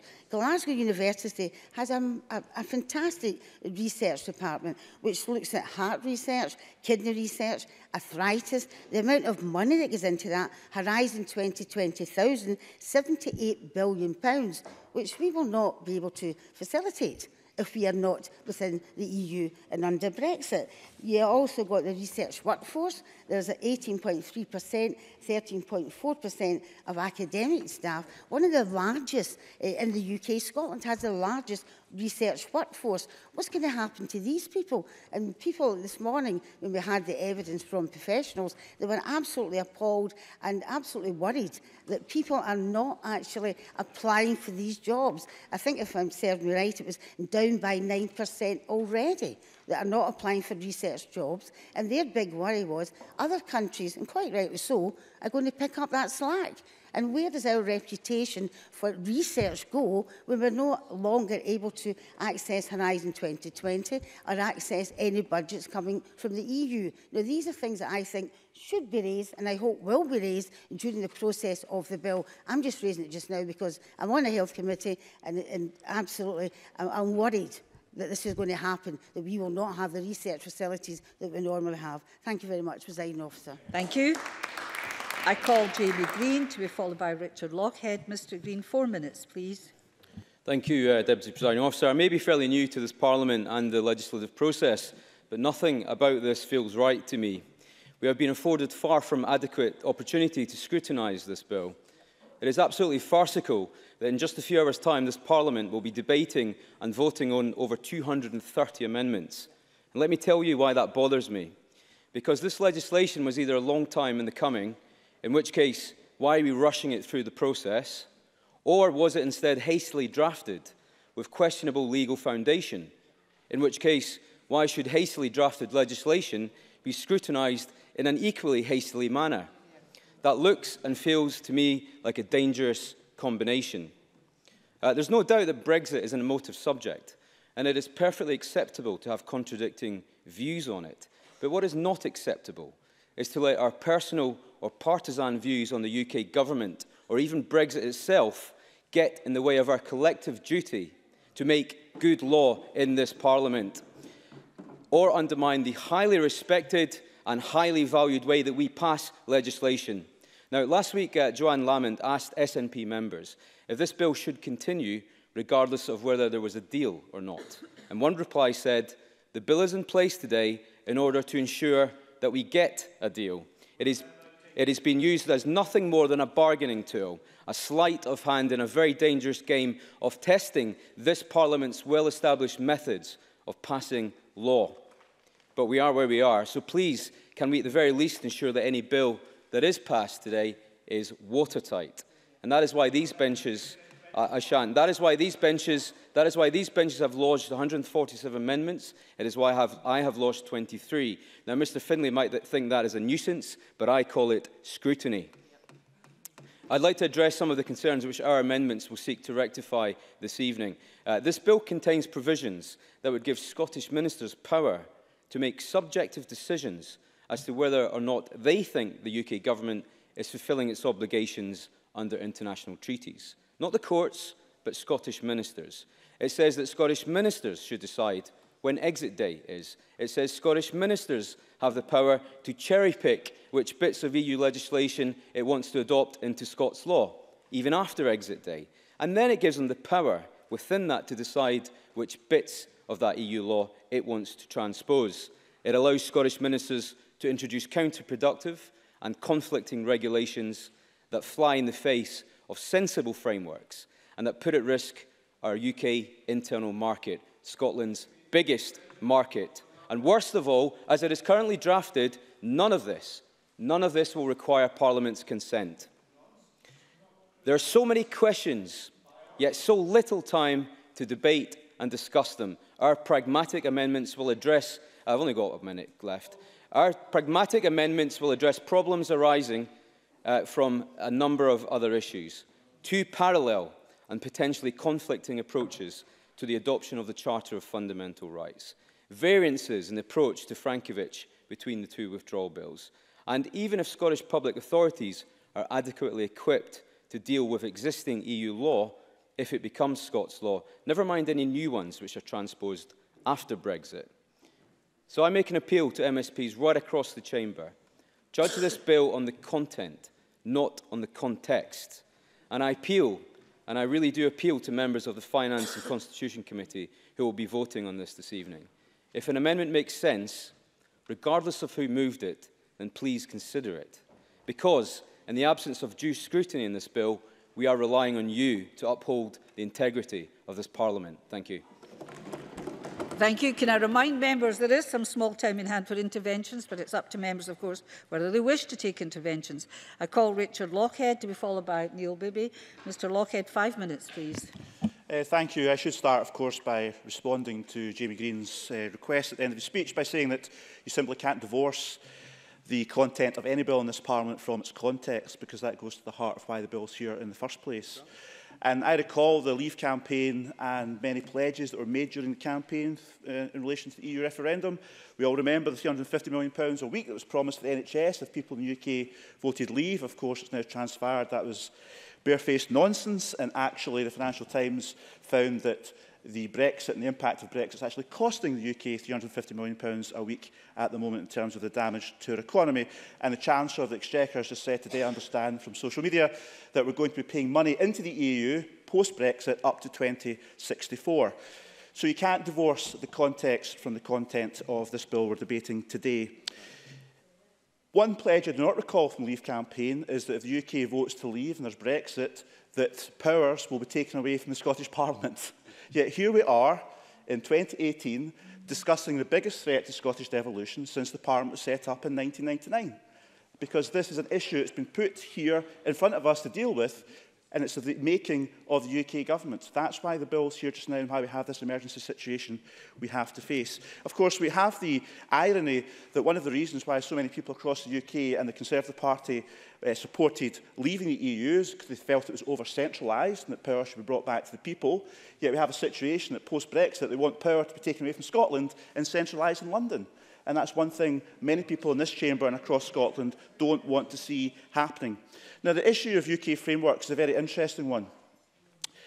Some people see UK frameworks as a way in which we can work together on issues of common interest to make sure there's no unintended consequences of policies adopted north or south of the border, but it would damage both the north and south of the border.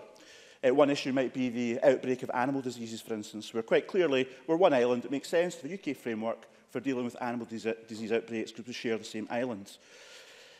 However, the reason why I think this bill is so important is that many other people, particularly the mixture of people who are anti-devolution or grudgingly support devolution within UK ministerial ranks, is that UK framework is a smokescreen for getting power away from Scotland and getting control back from Scotland and getting control into Whitehall.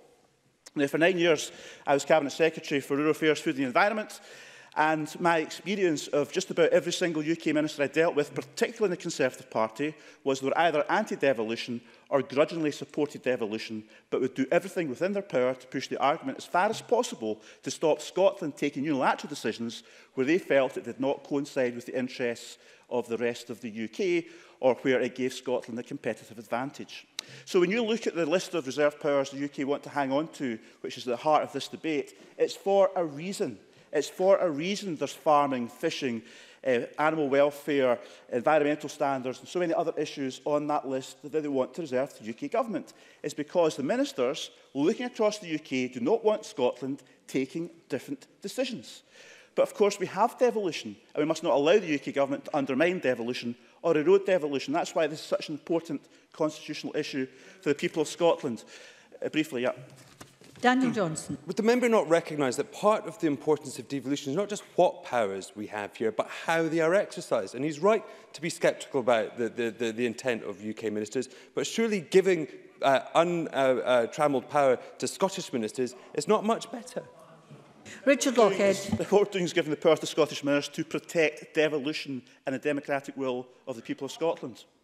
Now, if we look at fisheries, for instance, I just want to reflect on a couple of my experiences dealing with UK ministers over the years, which I think are very, very relevant to this debate.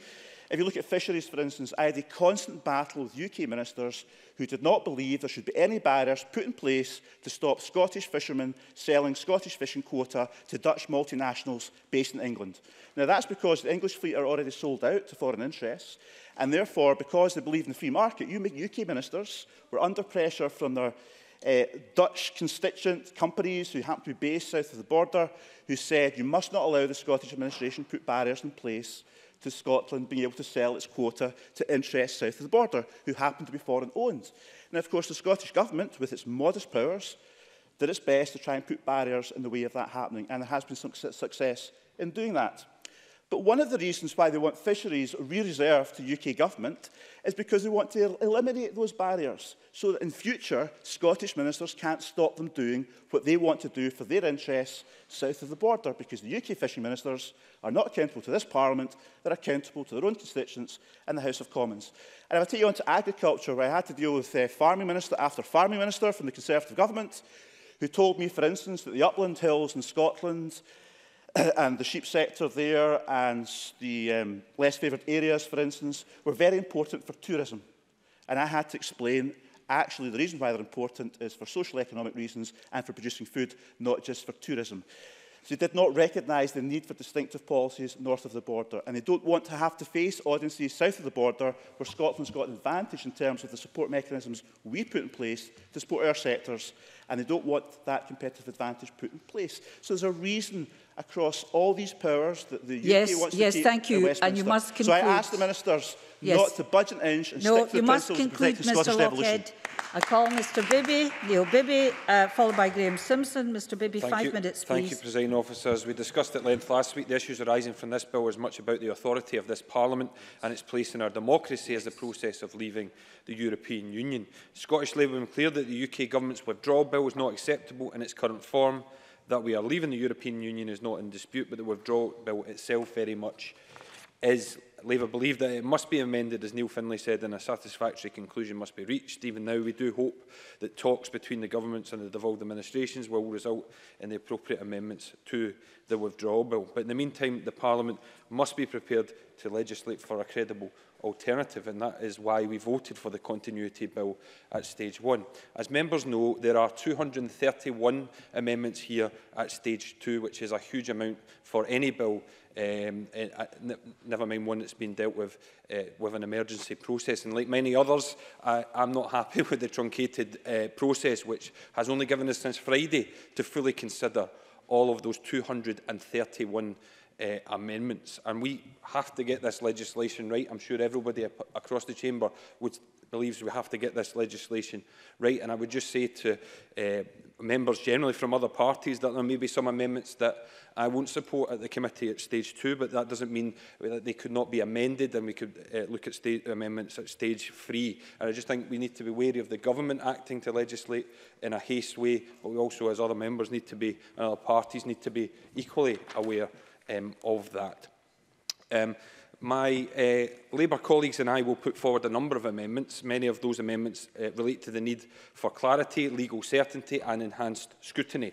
These are exceptional times, and this is an exceptional bill. It places significant regulating making powers in the hands of the Scottish Government. The scope of those powers and the way in which they are exercised is rightly subject to amendments, not just from Labour, but from all opposition parties represented in this Parliament. There are multiple instances throughout the bill where ministers can use regulation making powers to deal with deficiencies arising from the UK's withdrawal from the European Union to ensure there is compliance with international obligations, or in the case of Section 13, which is particularly controversial, to make provision corresponding to EU law after exit date.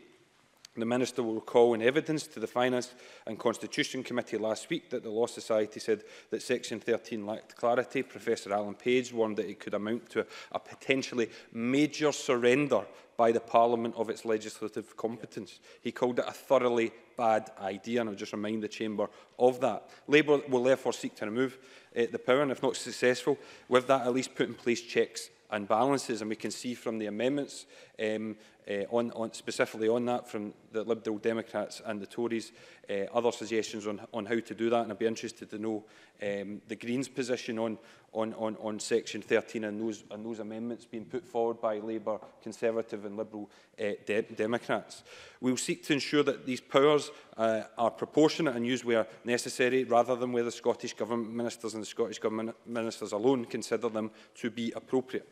The Tory government's withdrawal bill marginalises Parliament. That is a criticism that has been made of the bill by Labour, Liberal Democrat and SNP MPs, as well as many on the government's own backbenches. Witnesses to the committee have spelled out their evidence, the ways in which the withdrawal bill represents a power grab. Not just grabbing power from the devolved administrations, but from Parliament itself. It would therefore be wrong for members of the Scottish Government to condemn a UK withdrawal bill for marginalising the UK Parliament while making the same mistakes and voting against proper parliamentary scrutiny in this chamber.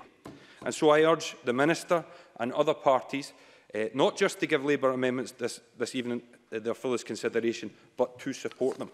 Presiding Officer, I also want to draw the Minister's attention to amendments covering the general principles of EU law, the Charter of Fundamental Rights and other rights and protections. There are a number of amendments in my name which prevent Ministers from using the powers granted by this bill to weaken or remove EU-derived rights and protections, including employment rights, equalities, health and safety, consumer standards and environmental protections.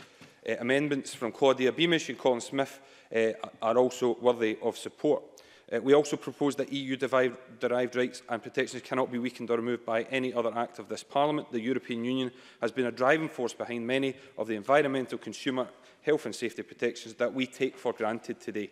Labour's amendments safeguard those protections which fall into devolved competency from dilution by the Scottish Government and any future Scottish Government.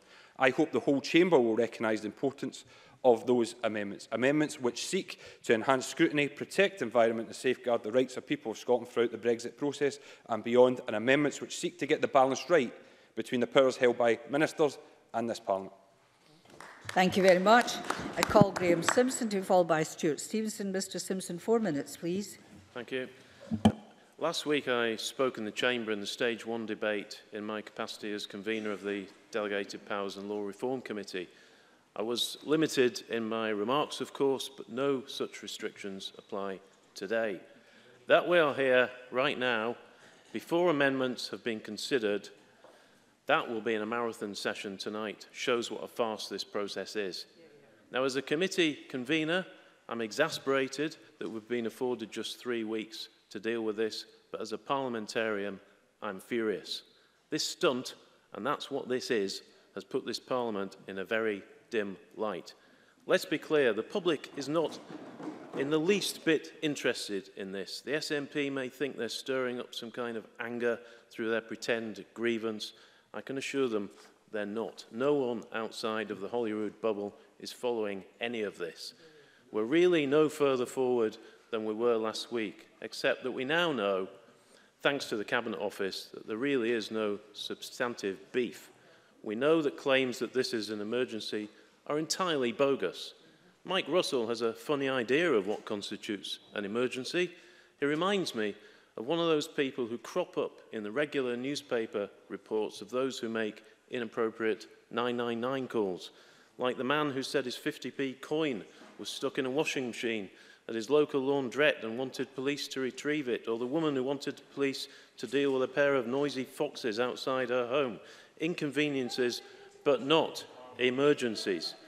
The vast majority of powers returning from Brussels will start off in Edinburgh, Cardiff and Belfast. None of the existing powers of the devolved governments will be affected in any way. That's hardly a power grab. If you want to see a power grab, Mr Swinney, before you stand up, then just look at the planning bill. That's an SNP power grab. Just 24 out of 153 areas are still open to discussion. We may even get a deal this week. So what on earth are we doing here? And remember, for all the fuss, most of the SNP, Alex Neil accepted, don't even want these powers they're now complaining about. They want them to be held and controlled by Brussels. Let's be clear, this Parliament is going to get a lot more powers on Brexit Day.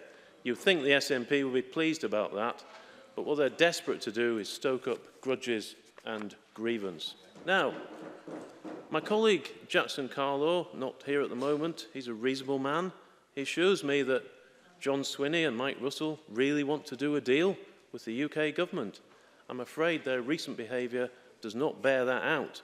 But I do hope Mr Carlaw is right and that my perception is wrong. What I do know is that those of us who've lodged amendments to this absurd bill will do our jobs of scrutiny tonight and maybe tomorrow. The DLPR committee, which I convene, will meet again on Thursday to discuss possible amendments to stage 3. And in answer to Stuart McMillan, I do welcome the amendment put forward by Neil Finlay about exit day, which says that exit day should be the same day as the UK leaves the EU, a state of fact. Now, Mr Russell doesn't have to apologise to me for the extra time we're spending as parliamentarians, but he should certainly be saying sorry to all the parliamentary staff who've been dealing with this. I hope a deal is done. The member's just concluding. I hope a deal is done and that this is dropped so we can all focus on the real issues. Thank you. I call Stuart Stevenson to be followed by Liam Kerr. Mr Stevenson, 5 minutes, please. Thank you, Presiding Officer. And let me, through the Chair, say to Graham Simpson that from my very first speech in June 2001, I have opposed wholeheartedly, unambiguously and continuously the common fisheries policy, and I'm immensely glad that we should be leaving that. And nothing in my previous 728 speeches is at odds with that. Now, I just direct something to the convener of the Standards Committee. Why do marshalled lists at stage 2 not have numbers against the groupings? They do at stage 3. So I'm going to speak to what would be, if it was numbered, group 11, which is exercise of powers under section 11 and 13, integration with UK government policy. And let me just start by looking at Jamie Green's amendments. That's 148 and 154. Jamie Green, in his contribution, said that we should have watertight law and we should judge our law by its content. Well, Jamie Green, in both his amendments, refers to UK government policy, our negotiating lines of the UK government, as the basis upon which his amendments are founded. Neither of these things are things that are available to me, in particular the negotiating lines. Not only that, they appear to change from week to week, day to day. So whatever merits there might have been in his amendments, they certainly are not watertight law and they should be judged inadequate.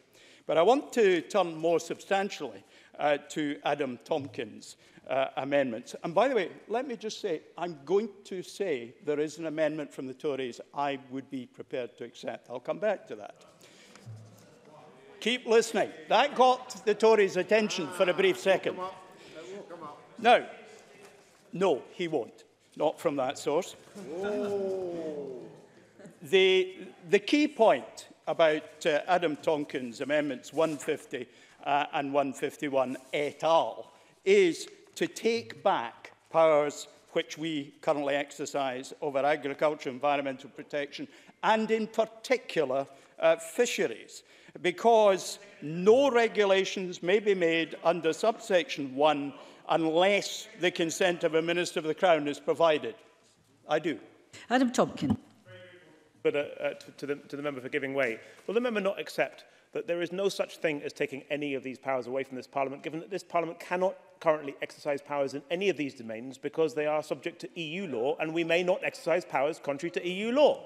Stuart Stevenson. I'm afraid Mr Tompkins is clearly not much engaged in the fishing debate. In fishing, we make our own regulations, which differ from regulations, for example, in requiring landing of species that were not caught on quota. They are different from the rest of the UK. They are different from what occurs elsewhere in the EU. They do form part of a framework, and we support frameworks. That's without doubt.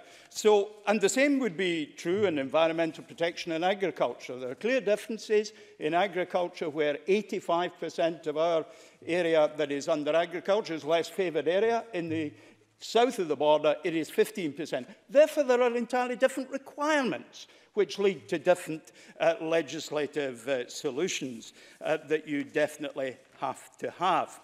Now, let me talk about the amendment I could accept were I in the government, and that is Amendment 122, which says a Minister of the Crown may not withhold consent, etc., where a common framework has been agreed. Now, that's fine. That's okay. But it is a simplex amendment where we need a duplex solution.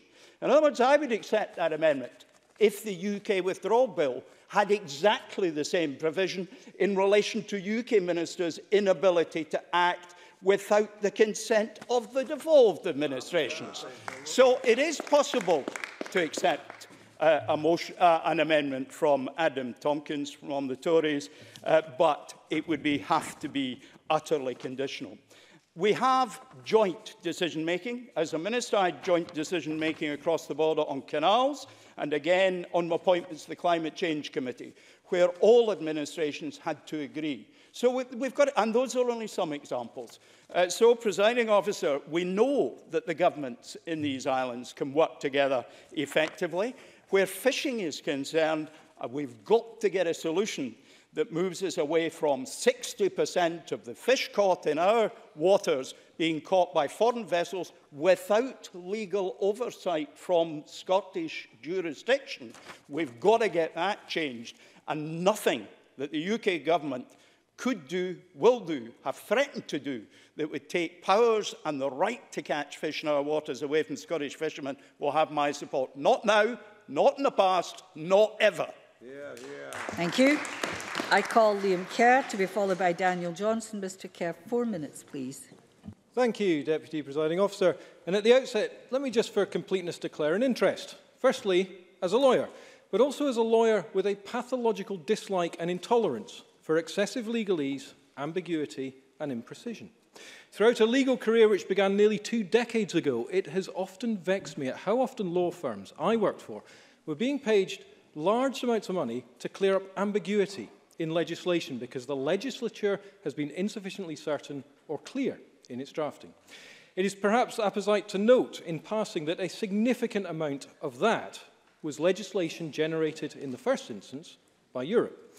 In particular, where a directive such as the Acquired Rights Directive that begat TUPE, or perhaps the Working Time Directive have been left open to interpretation or insufficiently dealt with an area, the sheer volume of case law generated in the courts has been a staple source of income for law firms, whilst leaving some waiting years for resolution or redress. And it's in that context that last Wednesday evening, I took the draft continuity bill, the explanatory notes, the financial memorandum, the delegated powers memorandum, the policy memorandum, and the presiding officer's statement on legislative competence to the Starbank Inn at Newhaven, where I looked forward to assisting the government in ensuring that this bill is as tight as it can be. And that's important. Like my colleagues, I may not agree that this bill should be enacted. I don't agree that it should be treated as emergency legislation. Actually, I don't even agree that it should have been drafted in the first place, given the likely motivations that Graham Simpson and others are suggesting. But Parliament disagrees, and it's therefore incumbent upon us all to ensure it is the best it can be, unambiguous, uncontestable, unchallengeable. 3 hours later, the Starbank politely asked me to leave at closing time. I had over 50 amendments ready to lodge the next day to improve this bill. Deputy Presiding Officer, I'm not a draftsman. I am a litigator. I have never before drafted a bill, nor even considered amending one. Yet here I was, armed with only an ethos of reducing ambiguity and providing effective scrutiny, proposing over 50 amendments, including things as basic as clarifying the meaning of the exit date, as obvious as removing the word prospective next to withdrawal from the European Union in Section 1, as fundamental as replacing whether a law is, quote, passed or made with the legally precise enacted. Now, this I find deeply concerning, and Parliament too should be concerned. This may be uncharted territory, but there is no excuse for a legislature to produce bad law, which is what we risk doing if this Parliament produces an act which may not be competent, is ambiguous and is easily challenged in the courts. The fact that between all the parties in Holyrood there have been introduced more than 200 amendments only serves to demonstrate how flawed it is. Court challenge is inevitable.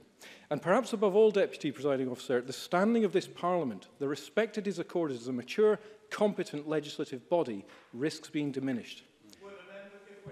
Not in my last minute. Thank you, Mr. Stevenson.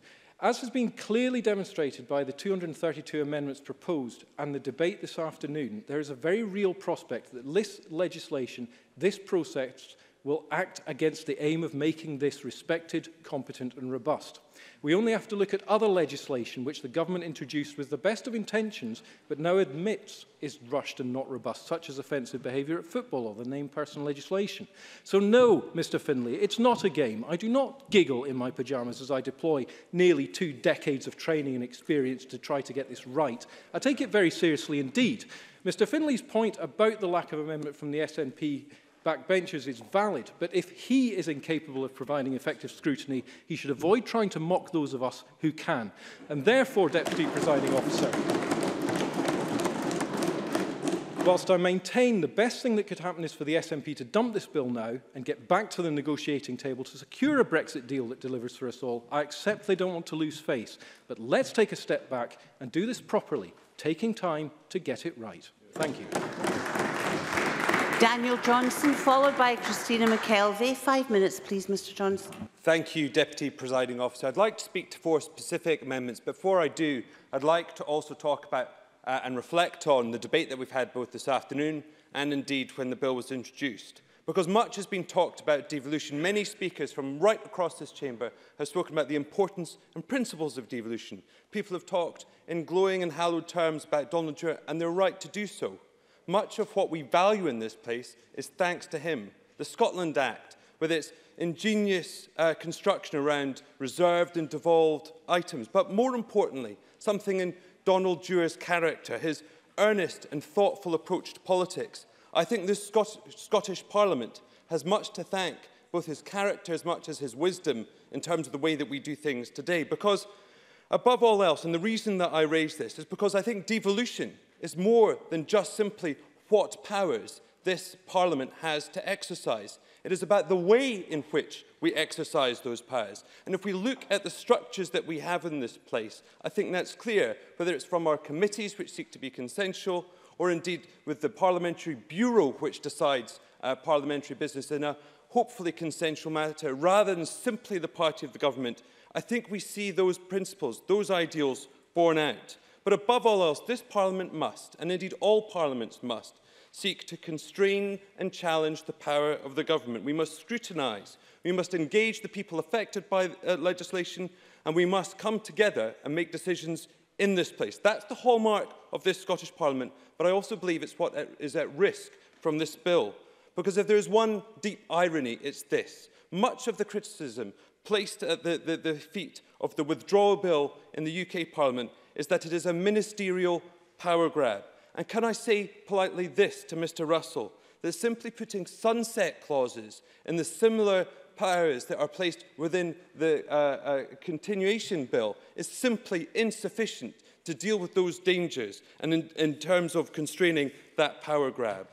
But to the particular amendments, firstly, can I just say that I support the amendment in Neil Finlay's name, Amendment 35, which seeks to remove Section 13 in its entirety, because this section is, I think, the one which causes the most worry in terms of that scope of power, giving ministers the ability to legislate, to bring forward SSIs, to legislate on the vast scope of EU law, simply, I think, needs greater scrutiny and control than is provided for in this bill. But should that amendment fail, I would like to argue for Amendments 28 and 30, because they constrain those powers by limiting the time period that they can be exercised from 5 years down to 2. Now, I have no doubt that there will be need to amend legislation, make adjustment, but if that time of 2 years is insufficient, I am sure parliamentary time can be found. But to have 5 years and to allow ministers to roll on those powers for further 5-year periods at their discretion, I think is simply undemocratic and is simply unnecessary. But can I also speak to Amendments 37 and 39? Because I do not believe, given the sheer scope of European law, and the implications that have, it is good enough to bring forward SSIs which will legislate in those areas through the negative procedure. We must use the affirmative procedure so that those proposals are properly looked at by committee and those proposals are brought forward into this chamber so that we can all decide whether we agree with them rather than essentially do it by default, waiting for the time to click on that would happen under the negative procedure. Can I also commend Amendments 11 through 15, 17 and 23 that Liberal Democrats, because I think they seek to do much of the same as those amendments make. And indeed, I think Amendment 41, seeking to place limits on negative procedure and using the affirmative procedure throughout Section 13 is also worthy of commendation. And I notice my time is up, so I'll conclude there. It is important how we do our business in this place, not just what powers we have. And I would ask members to consider that when they think about these amendments. Thank you. Thank you, Mr Johnson. Christina McKelvey, followed by Dean Lockhart. 5 minutes, please, Ms McKelvey. Thank you very much, Presiding Officer. The need for the Continuity Bill is pretty much unquestionable to me, because there are many areas around EU directives and laws which are incorporated into primary legislation that bother me greatly. And these are child sexual exploitation, trafficking in human beings, domestic violence, sexual violence, child grooming and pornography, all of which, in my opinion, go further on protections in Scots law than they do in their UK equivalents. And that bothers me greatly. The Victims' Rights Scotland Act 2015 is another such example. They go further in Scots law on protections of people than UK law. The Continuity Bill, for me, enshrines into Scots law the Charter of Fundamental Rights, of which we've heard much about today. And my reading of Adam Tompkins' Amendment 98 seeks to give no strength to the Charter in Scots law, or even a position. And that worries me greatly. I'm going to get on to that point. I'm going to get on to the point. In Stonewall's briefing to the House of Lords on amendments to the Withdrawal Bill, that the Stonewall briefing tells us, and I'm going to quote from their briefing, retaining the Charter of Fundamental Rights. Clause 5.4 of the bill makes it clear that on leaving the EU, the Charter of Fundamental Rights will no longer apply. While domestic law and the European Convention on Human Rights provide similar rights, the Charter offers an added layer of protection. Stonewall tells us that they are deeply concerned that removal of the Charter will result in the dilution of rights and strongly urges peers to support amendments to retain. Amendments the opposite from Adam Tompkins, yes? Adam Tompkins. To the member for giving way. For the record, Presiding Officer, my amendment on the Charter of Fundamental Rights reads as follows. The Charter of Fundamental Rights continues to have the same legal authority in Scots law on and after exit day as it had on the day before exit day. It is an amendment designed to provide continuity, not change, in the legal status of the Charter in Scots law. Christina McKelvey. Always in points of law there's an interpretation. My interpretation is that you give no force in Scots law to the Charter of Fundamental Rights via your amendment.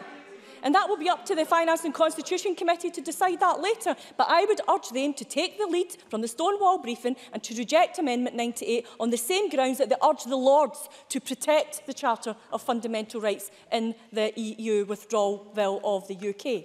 Now we know that the power grab that we feared in Scotland is coming true. It's been admitted by the UK Government. It was published, a list of 24 devolved policy areas it wants to keep control of after Brexit.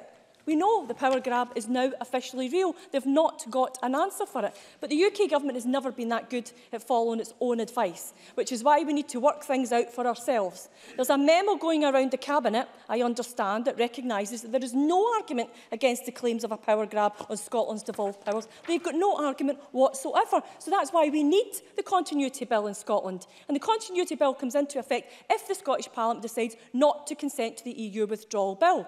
We have tried and tried to work with the UK Government and UK-wide legislation, but they won't have it. They keep letting us down. Promises made, vows made are not delivered. So where should we go after that? We have no trust. It is within the competence of our Parliament, as legal experts, including the Lord Advocate of this land, have concluded. And it is the only way in which we can avoid that power grab. It is our protection against our devolved powers being withdrawn. When Britain leaves the EU, there are 111 powers and responsibilities in devolved areas due to be repatriated. The UK Government in Clause 11 of the EU Withdrawal Bill called for all of those powers to go straight to Whitehall, for ministers to decide what should be given to MSPs and what should be kept in national frameworks. Crumbs off the dinner table. That cannot be allowed to happen. And if the intention is to retain these powers only temporarily, to bring it back to the Scottish Parliament, then why on earth is there not a sunset clause in the EU Withdrawal Bill in order to say that, to bring those powers back to Scotland, even if they want to hold on to them on a temporary basis? They've not done that, and I would urge Conservative colleagues here to urge their people in Westminster to make sure that protection is in place. And though we have some agreement between governments on around 86 powers, there is still no consensus on the remaining 24. These are important powers, such as agriculture we've heard about, GM crops, fishing, environmental policy, public procurement, state aid, food standards, animal health and welfare, food standards, hygiene law, food labelling and chemical regulation. And if Graham Simpson thinks that ordinary people out there are not interested in this, he should have been in this chamber on Saturday when we had the Women's Convention, International Women's Day, and listened to the questions of all of the women who asked me about the impact of the EU Withdrawal Bill. He should have been here that day. The UK Government believes that 24 should operate on a UK-wide basis and the Scottish Government being consulted on changes. The UK Withdrawal Bill suggests that they have a duty to consult, not a duty to get consent. So, again, where are we getting this agreement? Because we are not getting that agreement. And the UK Bill amendments in Clause 11, as I say, do not give respect to this Parliament. It says consult. It doesn't say agree. And that is a key factor for me, because if we do not get an agreement, then what should this place do? This place has a duty to protect what it has, protect its powers and protect the people of Scotland. And I would ask all the people on those benches over there to do that too as well. Dean Lockhart, followed by Claire Adamson. 4 minutes, please, Mr Lockhart. Okay. Thank you, Deputy Presiding Officer.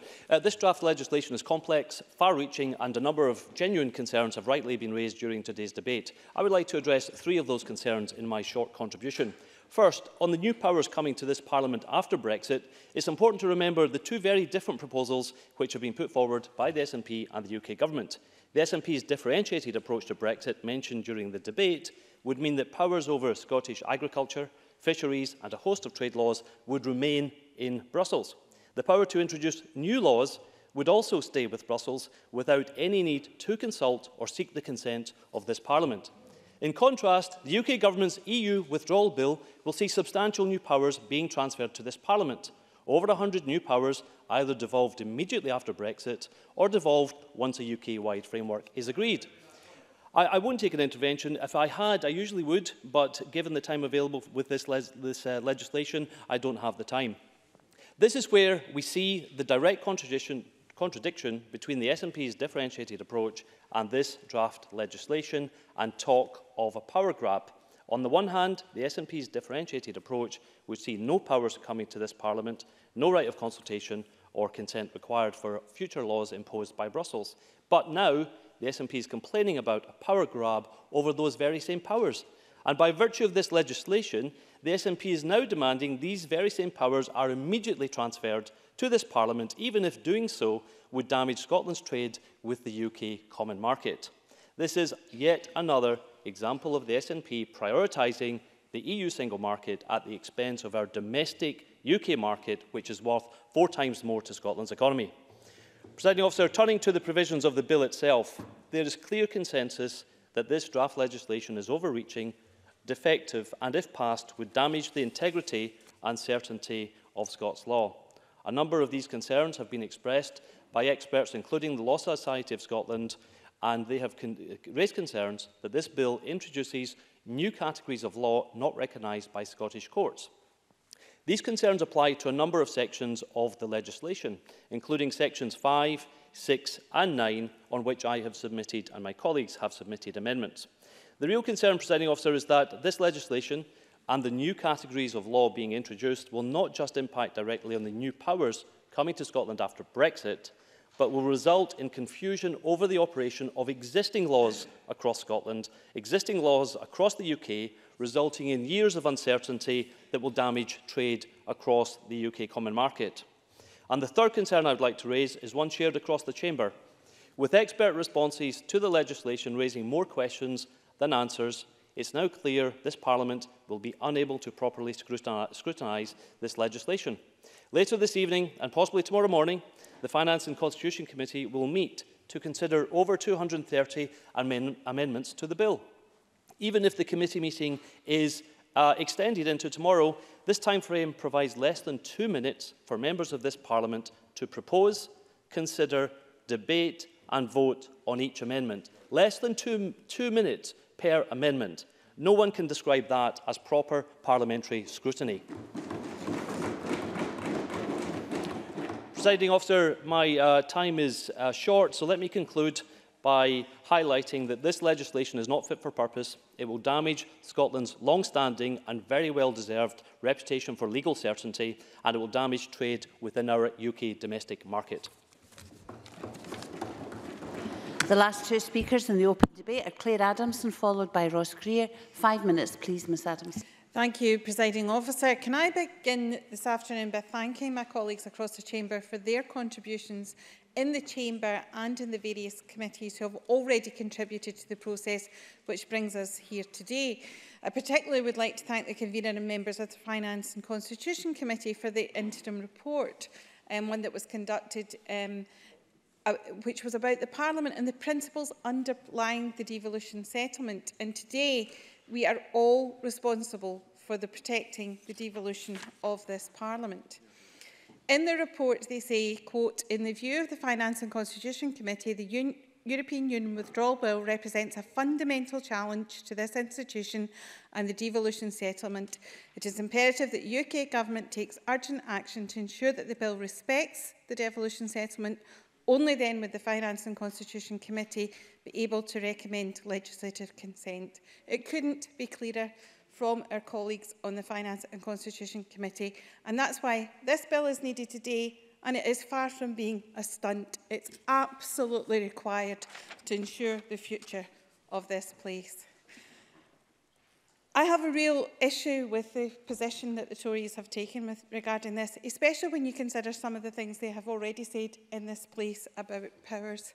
Adam Tompkins said on leaving the European Union, it means, among other things, that this Parliament will get even stronger. Already one of the most powerful devolved legislatures in the world. One of the most powerful devolved legislatures in the world seems pretty hollow rhetoric when he's content that the UK Government has shown such contempt for this place and its handling of the EU withdrawal bill that we find ourselves having to put through emergency legislation. I've listened to many contributions over the years from the Tory benches about centralisation. Indeed, again, I'm sorry to pick on Mr Tompkins, but in the 3rd of November in 2016, he said, "It's well documented that Scotland is now one of the most centralised countries in Europe." Just yesterday, the Scottish Local Government Partnership criticised the Scottish Government, not the United Kingdom Government, for strangling local democracy, castigated it for bossing local authorities around and controlling everything from the centre. Mr Tompkins, if it's not right for local government, how can it possibly be right for the devolved legislatures of this country to be bossed about and controlled by Westminster? The Continuity Bill has been described as a wrecking bill, but far from this, it's designed to protect this Parliament and the devolution settlement. Now, today we've heard contributions about how this should be, particularly about the amendments, and as a member who's not been involved in the committee scrutinising this and not involved in the debate that will happen in the committee this afternoon, the Stage 2 process, it's difficult for me to take this away from the principles, because it is about principles. And we've heard that from many contributions this afternoon, from Claudia Beamish, from Mark Ruskell, talking about the principles that are in danger, the things we are set to lose if we don't have this bill in place, should it be necessary. And John McAlpine also said that much has changed since we started discussing this. Well, for me, one of the biggest things that changed was the announcement from the Office for Budget Responsibility this afternoon that said we could be paying the Brexit bill until 2064, that it could cost £37.1 billion. and that in every one of those years we'll be paying out more than we recruit from the Brexit process. So in such uncertain times, with everything that Brexit threatens, what we have to do today is make sure that we progress this bill, that the bill is scrutinised, that this legislation is in place to protect the devolved settlement of this Parliament. Thank you. The last of the open debate contributions is 3 minutes from Ross Greer. Thank you, Presiding Officer. I only have a few minutes, so apologies if this is a bit rushed. It's obviously vital that we get the Continuity Bill right. The task at hand is unprecedented, both in terms of the scale of changes to retained EU law to make it workable and the powers being granted to ministers to make these changes. We must get the balance right to provide proper democratic oversight while allowing ministers to make the changes necessary and in a timely manner. I sincerely hope that the Government is open to the changes that I'm proposing and those of all other parties. I can see amendments from all other opposition parties that the Greens are certainly interested in hearing more from, and some that we will absolutely support. I'm afraid I've just not got enough time, but I will engage Mr Finlay on this evening. We've seen the UK Government ignore the opposition at Westminster, the devolved governments, Parliament and Assemblies. This has created an entirely avoidable mess. We can do better, but we obviously have little time to do so. The Minister made very welcome comments on the issue of appropriate parliamentary oversight and scrutiny when I raised concerns with the UK bill in September of last year. He made a commitment that the Scottish Government have, and I'll quote, no desire to exercise powers without proper scrutiny, and that they will work right across the Chamber and with the committees to make sure that there is proper scrutiny. I've tabled several amendments to improve parliamentary oversight, 2 of which are particularly important. The first is to section 14 of the bill. These are its primary scrutiny mechanisms. The bill currently sets out a list of what changes should be made by affirmative procedures and by the super-affirmative procedure. Everything else is left to the negative procedure. This current approach is potentially dangerous. It's extremely difficult to predict what changes will be needed, so a definitive list for the affirmative procedures and leaving everything else to the negative risks some major changes being made without proper scrutiny. Equally, making everything subject to the affirmative risk overwhelming the Parliament and delaying necessary and small-scale changes. My amendment would address this. It takes inspiration from an amendment at Westminster, which creates a sifting committee. This was introduced by the Conservative chair of the Procedures Committee in the Commons. The amendment would give the Parliament's committees here the power to decide upon appropriate scrutiny mechanisms, whether it is negative, affirmative or super-affirmative. The current list in the bill would continue to act as a guide, but the decision on scrutiny would ultimately lie with Parliament. The second amendment is to section 31 on the urgency provisions. Again, I recognise the need to make an urgent change immediately should the situation arise, but this is a power that is open to abuse, permitting ministers to simply decide that a matter is urgent and make a change before Parliament has the chance to even look at it. My amendment would provide Parliament with the power to suspend these urgency provisions if it believes they've been misused, an emergency break. Parliament would also have the power to reinstate them, of course, if it believed the problem of misuse has been resolved. These 2 changes would fundamentally alter the balance of power in the bill and ensure that it is the majority in this Parliament, not a minority government, which has control. I should be clear that these amendments are not made in the ardent belief that the current Scottish Government would otherwise abuse its powers, but as a Parliament we would be failing our own institution, as well as those it represents, if we did not do all we could to ensure that the primacy of this elected body of the majority is established. Thank you. We now move to the closing speeches. A bit disappointing that not everyone who took part is in the chamber. We'll go to James Kelly. 5 minutes, please, Mr Kelly. Thank you very much, Deputy Presiding Officer. I think in some cases it's been a challenging debate this afternoon for members. Obviously, in relation to Stage 2, we have 231 amendments that the Finance and Constitution Committee will be considering later on this evening and potentially into tomorrow morning.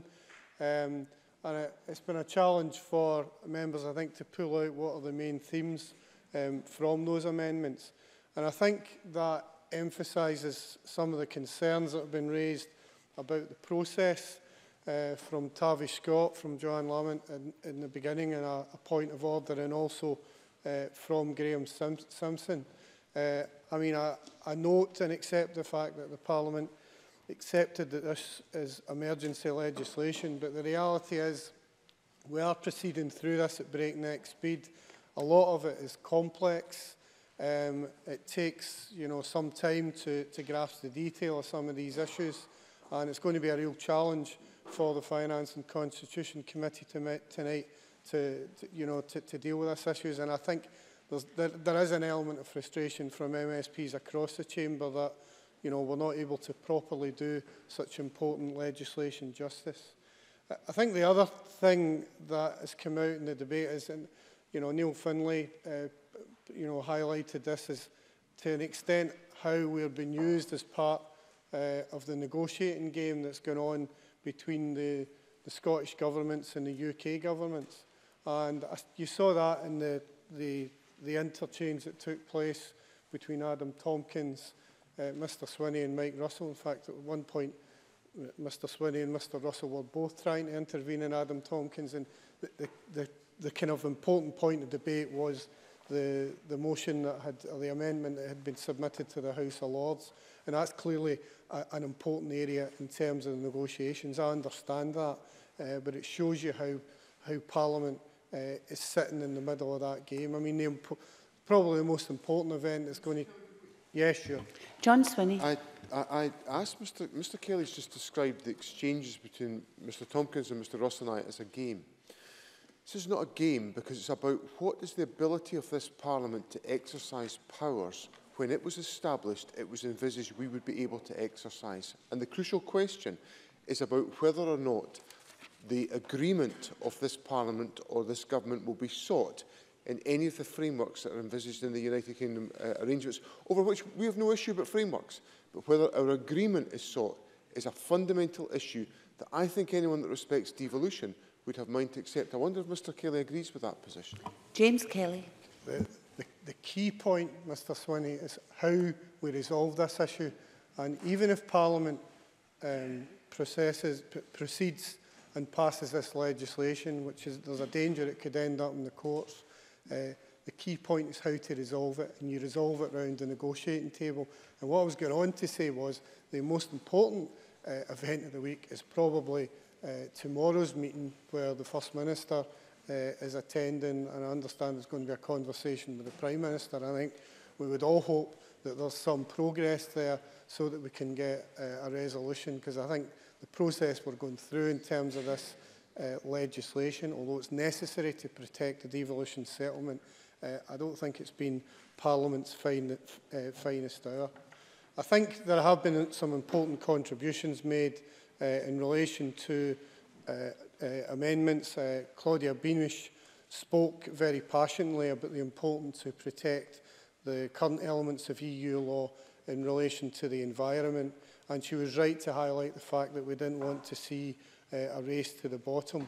I think there are real concerns about the provisions of Section 13, and there's a feeling that the government have gone too far in trying to establish powers, additional powers for ministers. And Neil Bibby and Daniel Johnson highlighted those very well. I thought Mark Ruskell made an excellent speech in supporting the principle of animal sentience, and I know that Colin Smith has got amendments in that area also. I'll be intrigued later on to see the government's defence for the abandoning the Frankovich principle. I know that that's something that Tavish Scott has got Amendment 7 on later. It's an important principle of EU law, and that allows compensation for workers in relation to insolvencies. And I wonder why the Scottish Government has sought to take that out. In relation to exit date, look at Mr Scott's amendment. That would seem to pinpoint. We'll explore it later, Mr Russell. In terms of exit date, I welcome the fact that there is going to be some clarity around that, because it's important, whatever your view on this argument, that we're clear when exit day is. And summing up, Deputy Presiding Officer, I think it's absolutely essential that we try and get a resolution to this process going forward.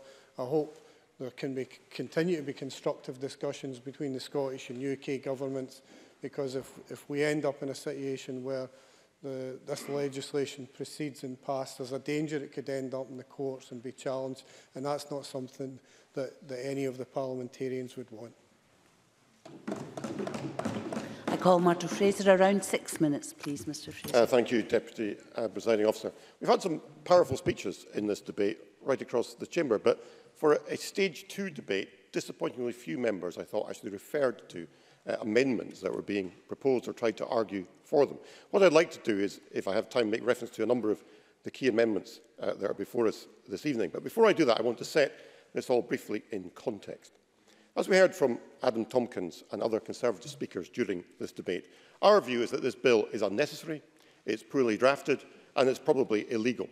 It is simply an exercise in grandstanding by the SNP government and will do nothing to improve the legal framework in Scotland as we prepare for Brexit.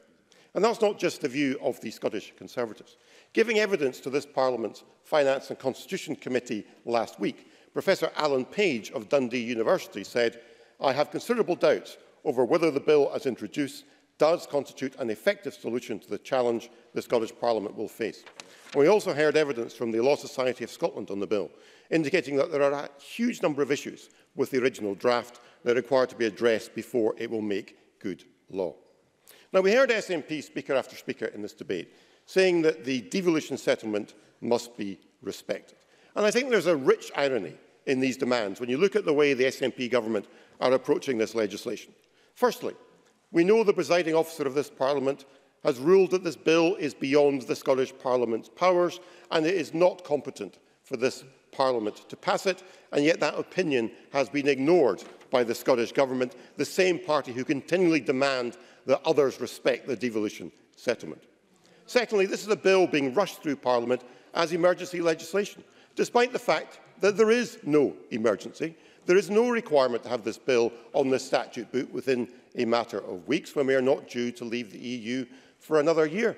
Indeed, by rushing through this bill, while the EU withdrawal bill is still subject to change at Westminster, we may find that the provisions passed in haste by this Parliament in this bill actually end up being incompatible with what is in the EU withdrawal bill, which may be subsequently changed, meaning it has to come back to this Parliament for future amendment. And then we heard a number of points from Joanne Lamont, Tavish Scott, Jamie Green and others about the time provided for parliamentary scrutiny.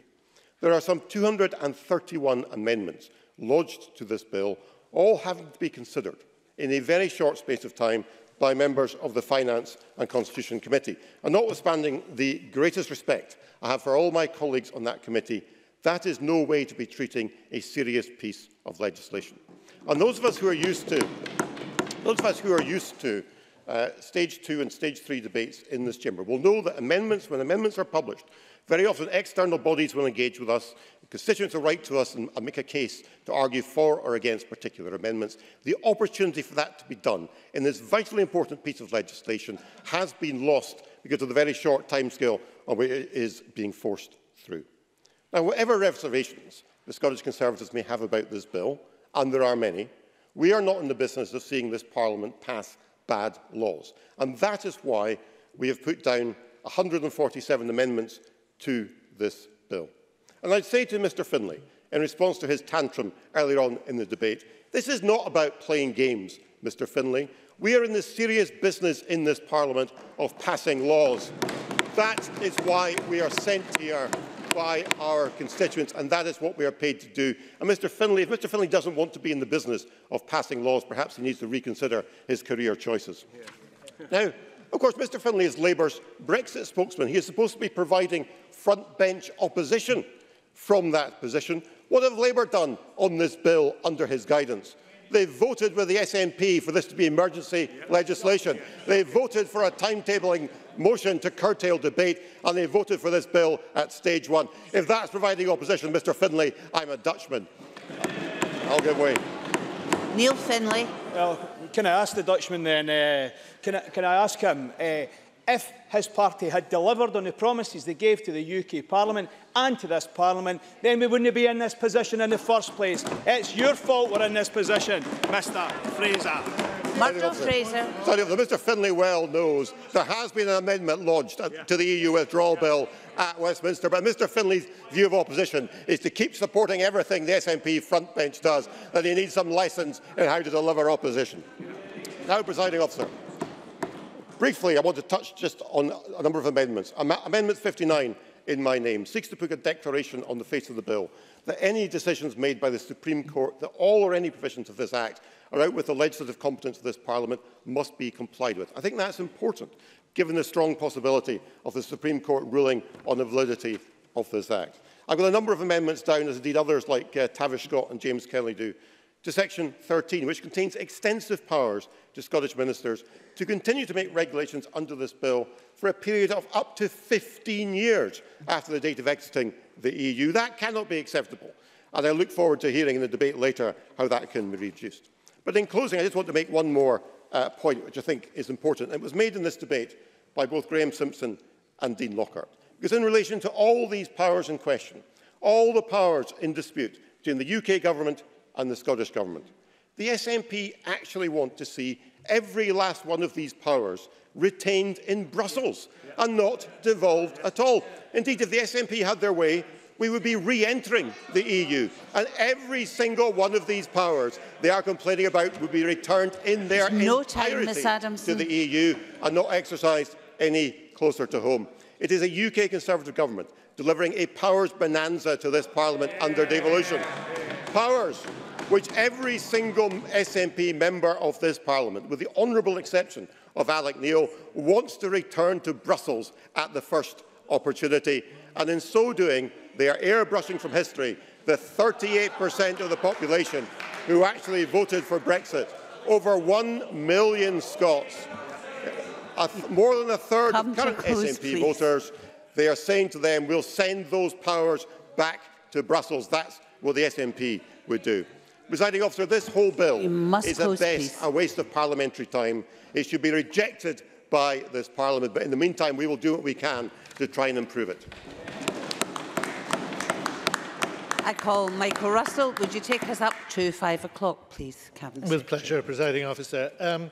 Can I start where I finished off last week in the Stage 1 debate, just by cautioning the Chamber, and particularly in the light of what we've just heard, to try and use language in a way that helps this debate and not hinders it. You can't use the words forced through to describe a parliamentary process which has been taking place by debate with majorities on each occasion. I know that that's not a popular thing for the Conservatives, but that's true.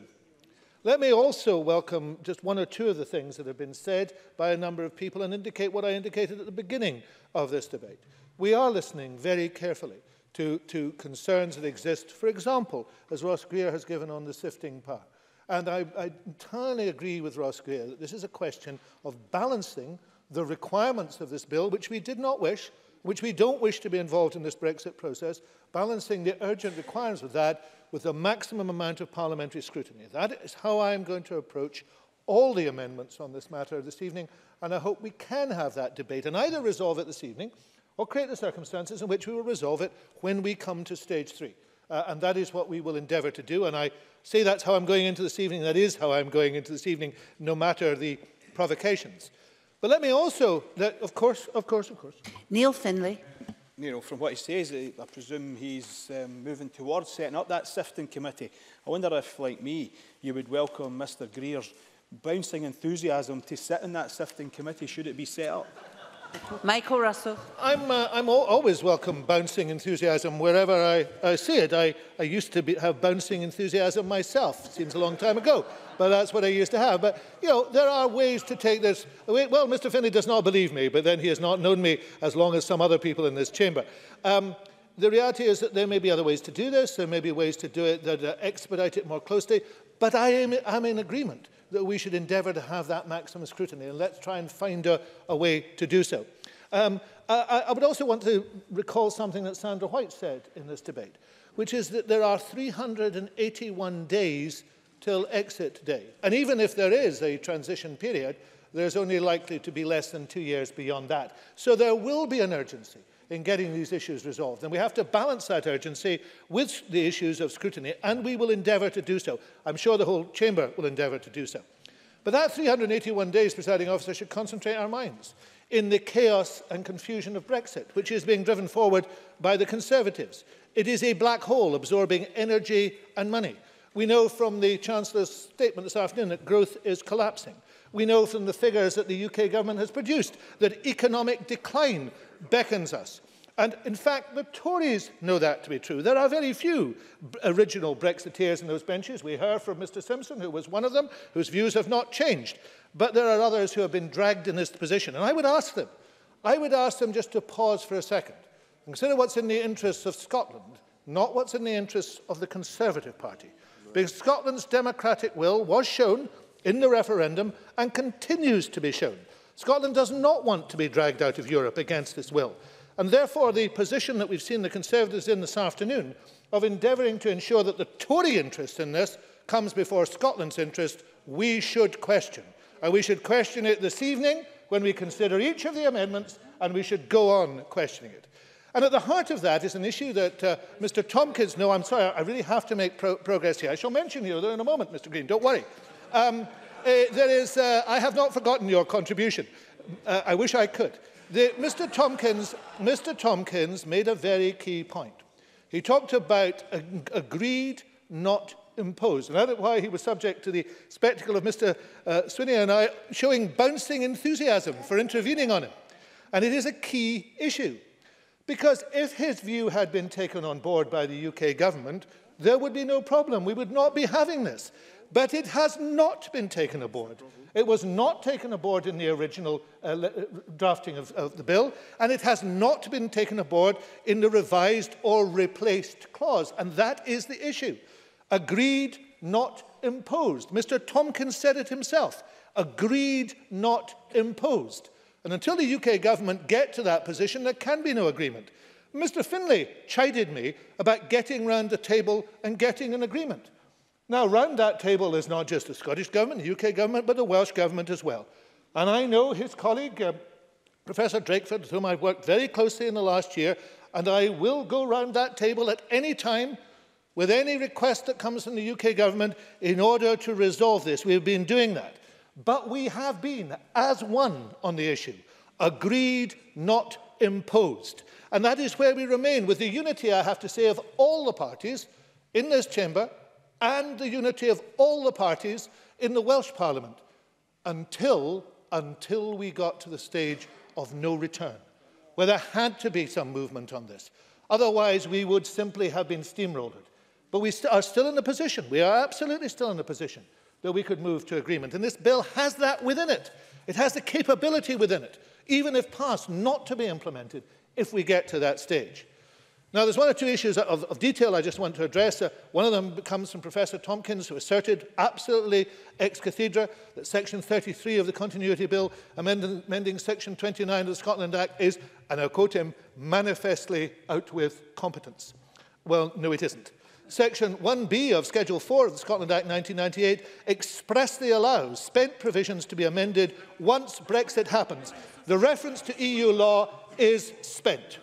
Secondly, Alison Harris talked about one bill. That's what she wanted to see. Well, that's what we've been seeking. That's what we've been negotiating about. That's what we've sought. That's what we want. One bill.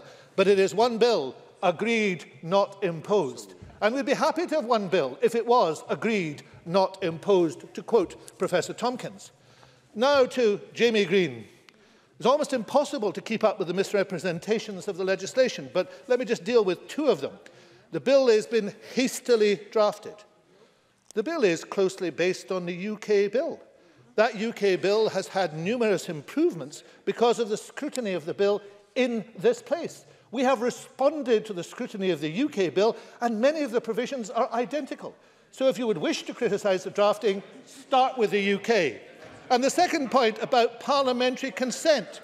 All the powers under the bill require parliamentary scrutiny in the normal way. All require parliamentary approval. So those 2 points are simply wrong. They're not for interpretation, they're simply wrong. And in addition, you then have to look at the points that Graham Simpson and Dean Lockhart made. None of the existing powers will be affected. You want, the SNP wants apparently all powers to be held in Brussels. Neither is true. Neither is true. Mr Simpson was a Brexiteer, and I know that the Brexit campaign was full of things that have turned out not to be true, but those two remain untrue. The list is clear. Many key powers will be affected. For example, Pillars 1 and 2 of CAP. And if Mr Simpson does not know that there are changes in the administration of the Common Agricultural Policy in Scotland, then he should know that. And similarly, we want all the powers to be held by Brussels. No, we don't. We want all the powers to be held by the Scottish people. That's what everybody in this chamber should want. That is what we are here for. Popular sovereignty, not parliamentary sovereignty. No, I'm sorry, I'm not giving way. No. I have very few minutes left. I have many few minutes left and a number of Tories still to contradict. Let me start. Let me go on to Liam Kerr's contribution. I'm sorry that he spent so much time in the Starbank Inn that his focus began to wobble a little, because quite clearly he was not looking at the same bill as the one that's in front of me. In actual fact, the bill, as I've said, closely matches and in places exactly mirrors the withdrawal bill. So if he has a difficulty with draftsmen, if he has a difficulty with defining things, then please refer it to them. But actually, some of the things, the two particular things he raised, are also untrue. The word prospective is accurate. Prospective means it has not happened yet, and Brexit has not happened yet. So I defend the word prospective. And the second one, in terms of definitions, he didn't like the inability to define the word past. I refer him into section 27.2. This actually defines it. It's in the section, just to be helpful, called interpretation, which would, no, I'm sorry. It's, no, I mean, I'm afraid, clearly, he can go back and tell the regulars of the Starbank Inn about this, but as far as I'm concerned, he has got it completely wrong. There's a tendency, of course, to try and talk down any legislation from this government because it's been done in Scotland, and to talk up legislation at Westminster. But if he's got a problem with this bill, then he should raise it with the Westminster draftsman. Now, final point. Of course, what we actually now see is when we get to the detail of the fact, when we show that the assertions coming from the Tory benches are actually wrong, not interpretations, not just views, but actually wrong, we hear hollow laughter. That is hollow laughter. Because the reality is that we've spent a lot of time this afternoon hearing things about this bill from the Tory benches that simply aren't true. Now, there will be and are very strong attempts to make this bill better, coming from the Labour Party, coming from the Greens, coming from the Liberal Democrats, and just occasionally coming from the Conservatives. I think that's probably accidental, but there are little bits here and there which are going to improve this bill, and at stages this evening I will surprise one or two members. Their lucky evening will have come where I've said, you know, I think that's a good idea, and I think the Scottish Government support this. But what we will not support, what we will never support, is a situation in which the interests of Scotland and the legislation in Scotland are subordinated to the interests of the Tory party and keeping a Tory government at Westminster. That will underwrite our laws, not now, not ever. Now, finally, let me comment on the contribution from Richard Lochhead, which I thought was very significant this afternoon. Richard Lochhead has enormous experience, particularly in the key areas under examination in this bill. He has, I think, been the longest-serving Cabinet Secretary in a single post since devolution, alongside Mr Swinney. I think the 9-year period in office was highly significant, and I greatly enjoyed working with him, particularly as Environment Minister. And this analysis of reasons for the UK power grab was spot on, except it was too generous. It missed out a single item. Because what he said was, first of all, that he found many people he'd worked with in Westminster to be hostile to devolution. And yes, they are. And secondly, he found many of them to be scared of any possible advantage that Scotland might have. And yes, they are. But also what has really shocked me over the last 18 months is the lack of knowledge of devolution. And the reality of the situation is they simply do not know how it works. Now, we will continue to endeavour to educate them on that matter. We will continue to work with them, and we seek an agreement. But I go back to the very beginning of this, presiding officer. We will do so on the basis of agreed, not imposed. And if Mr Tompkins meant that in what he said earlier on, he will find people on these benches he can work with. If he didn't, there will be no agreement.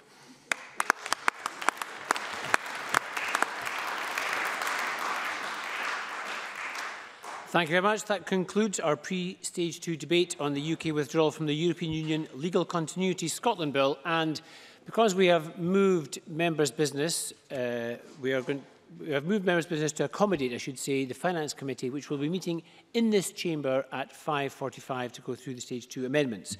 That actually concludes today's business, and I close this meeting.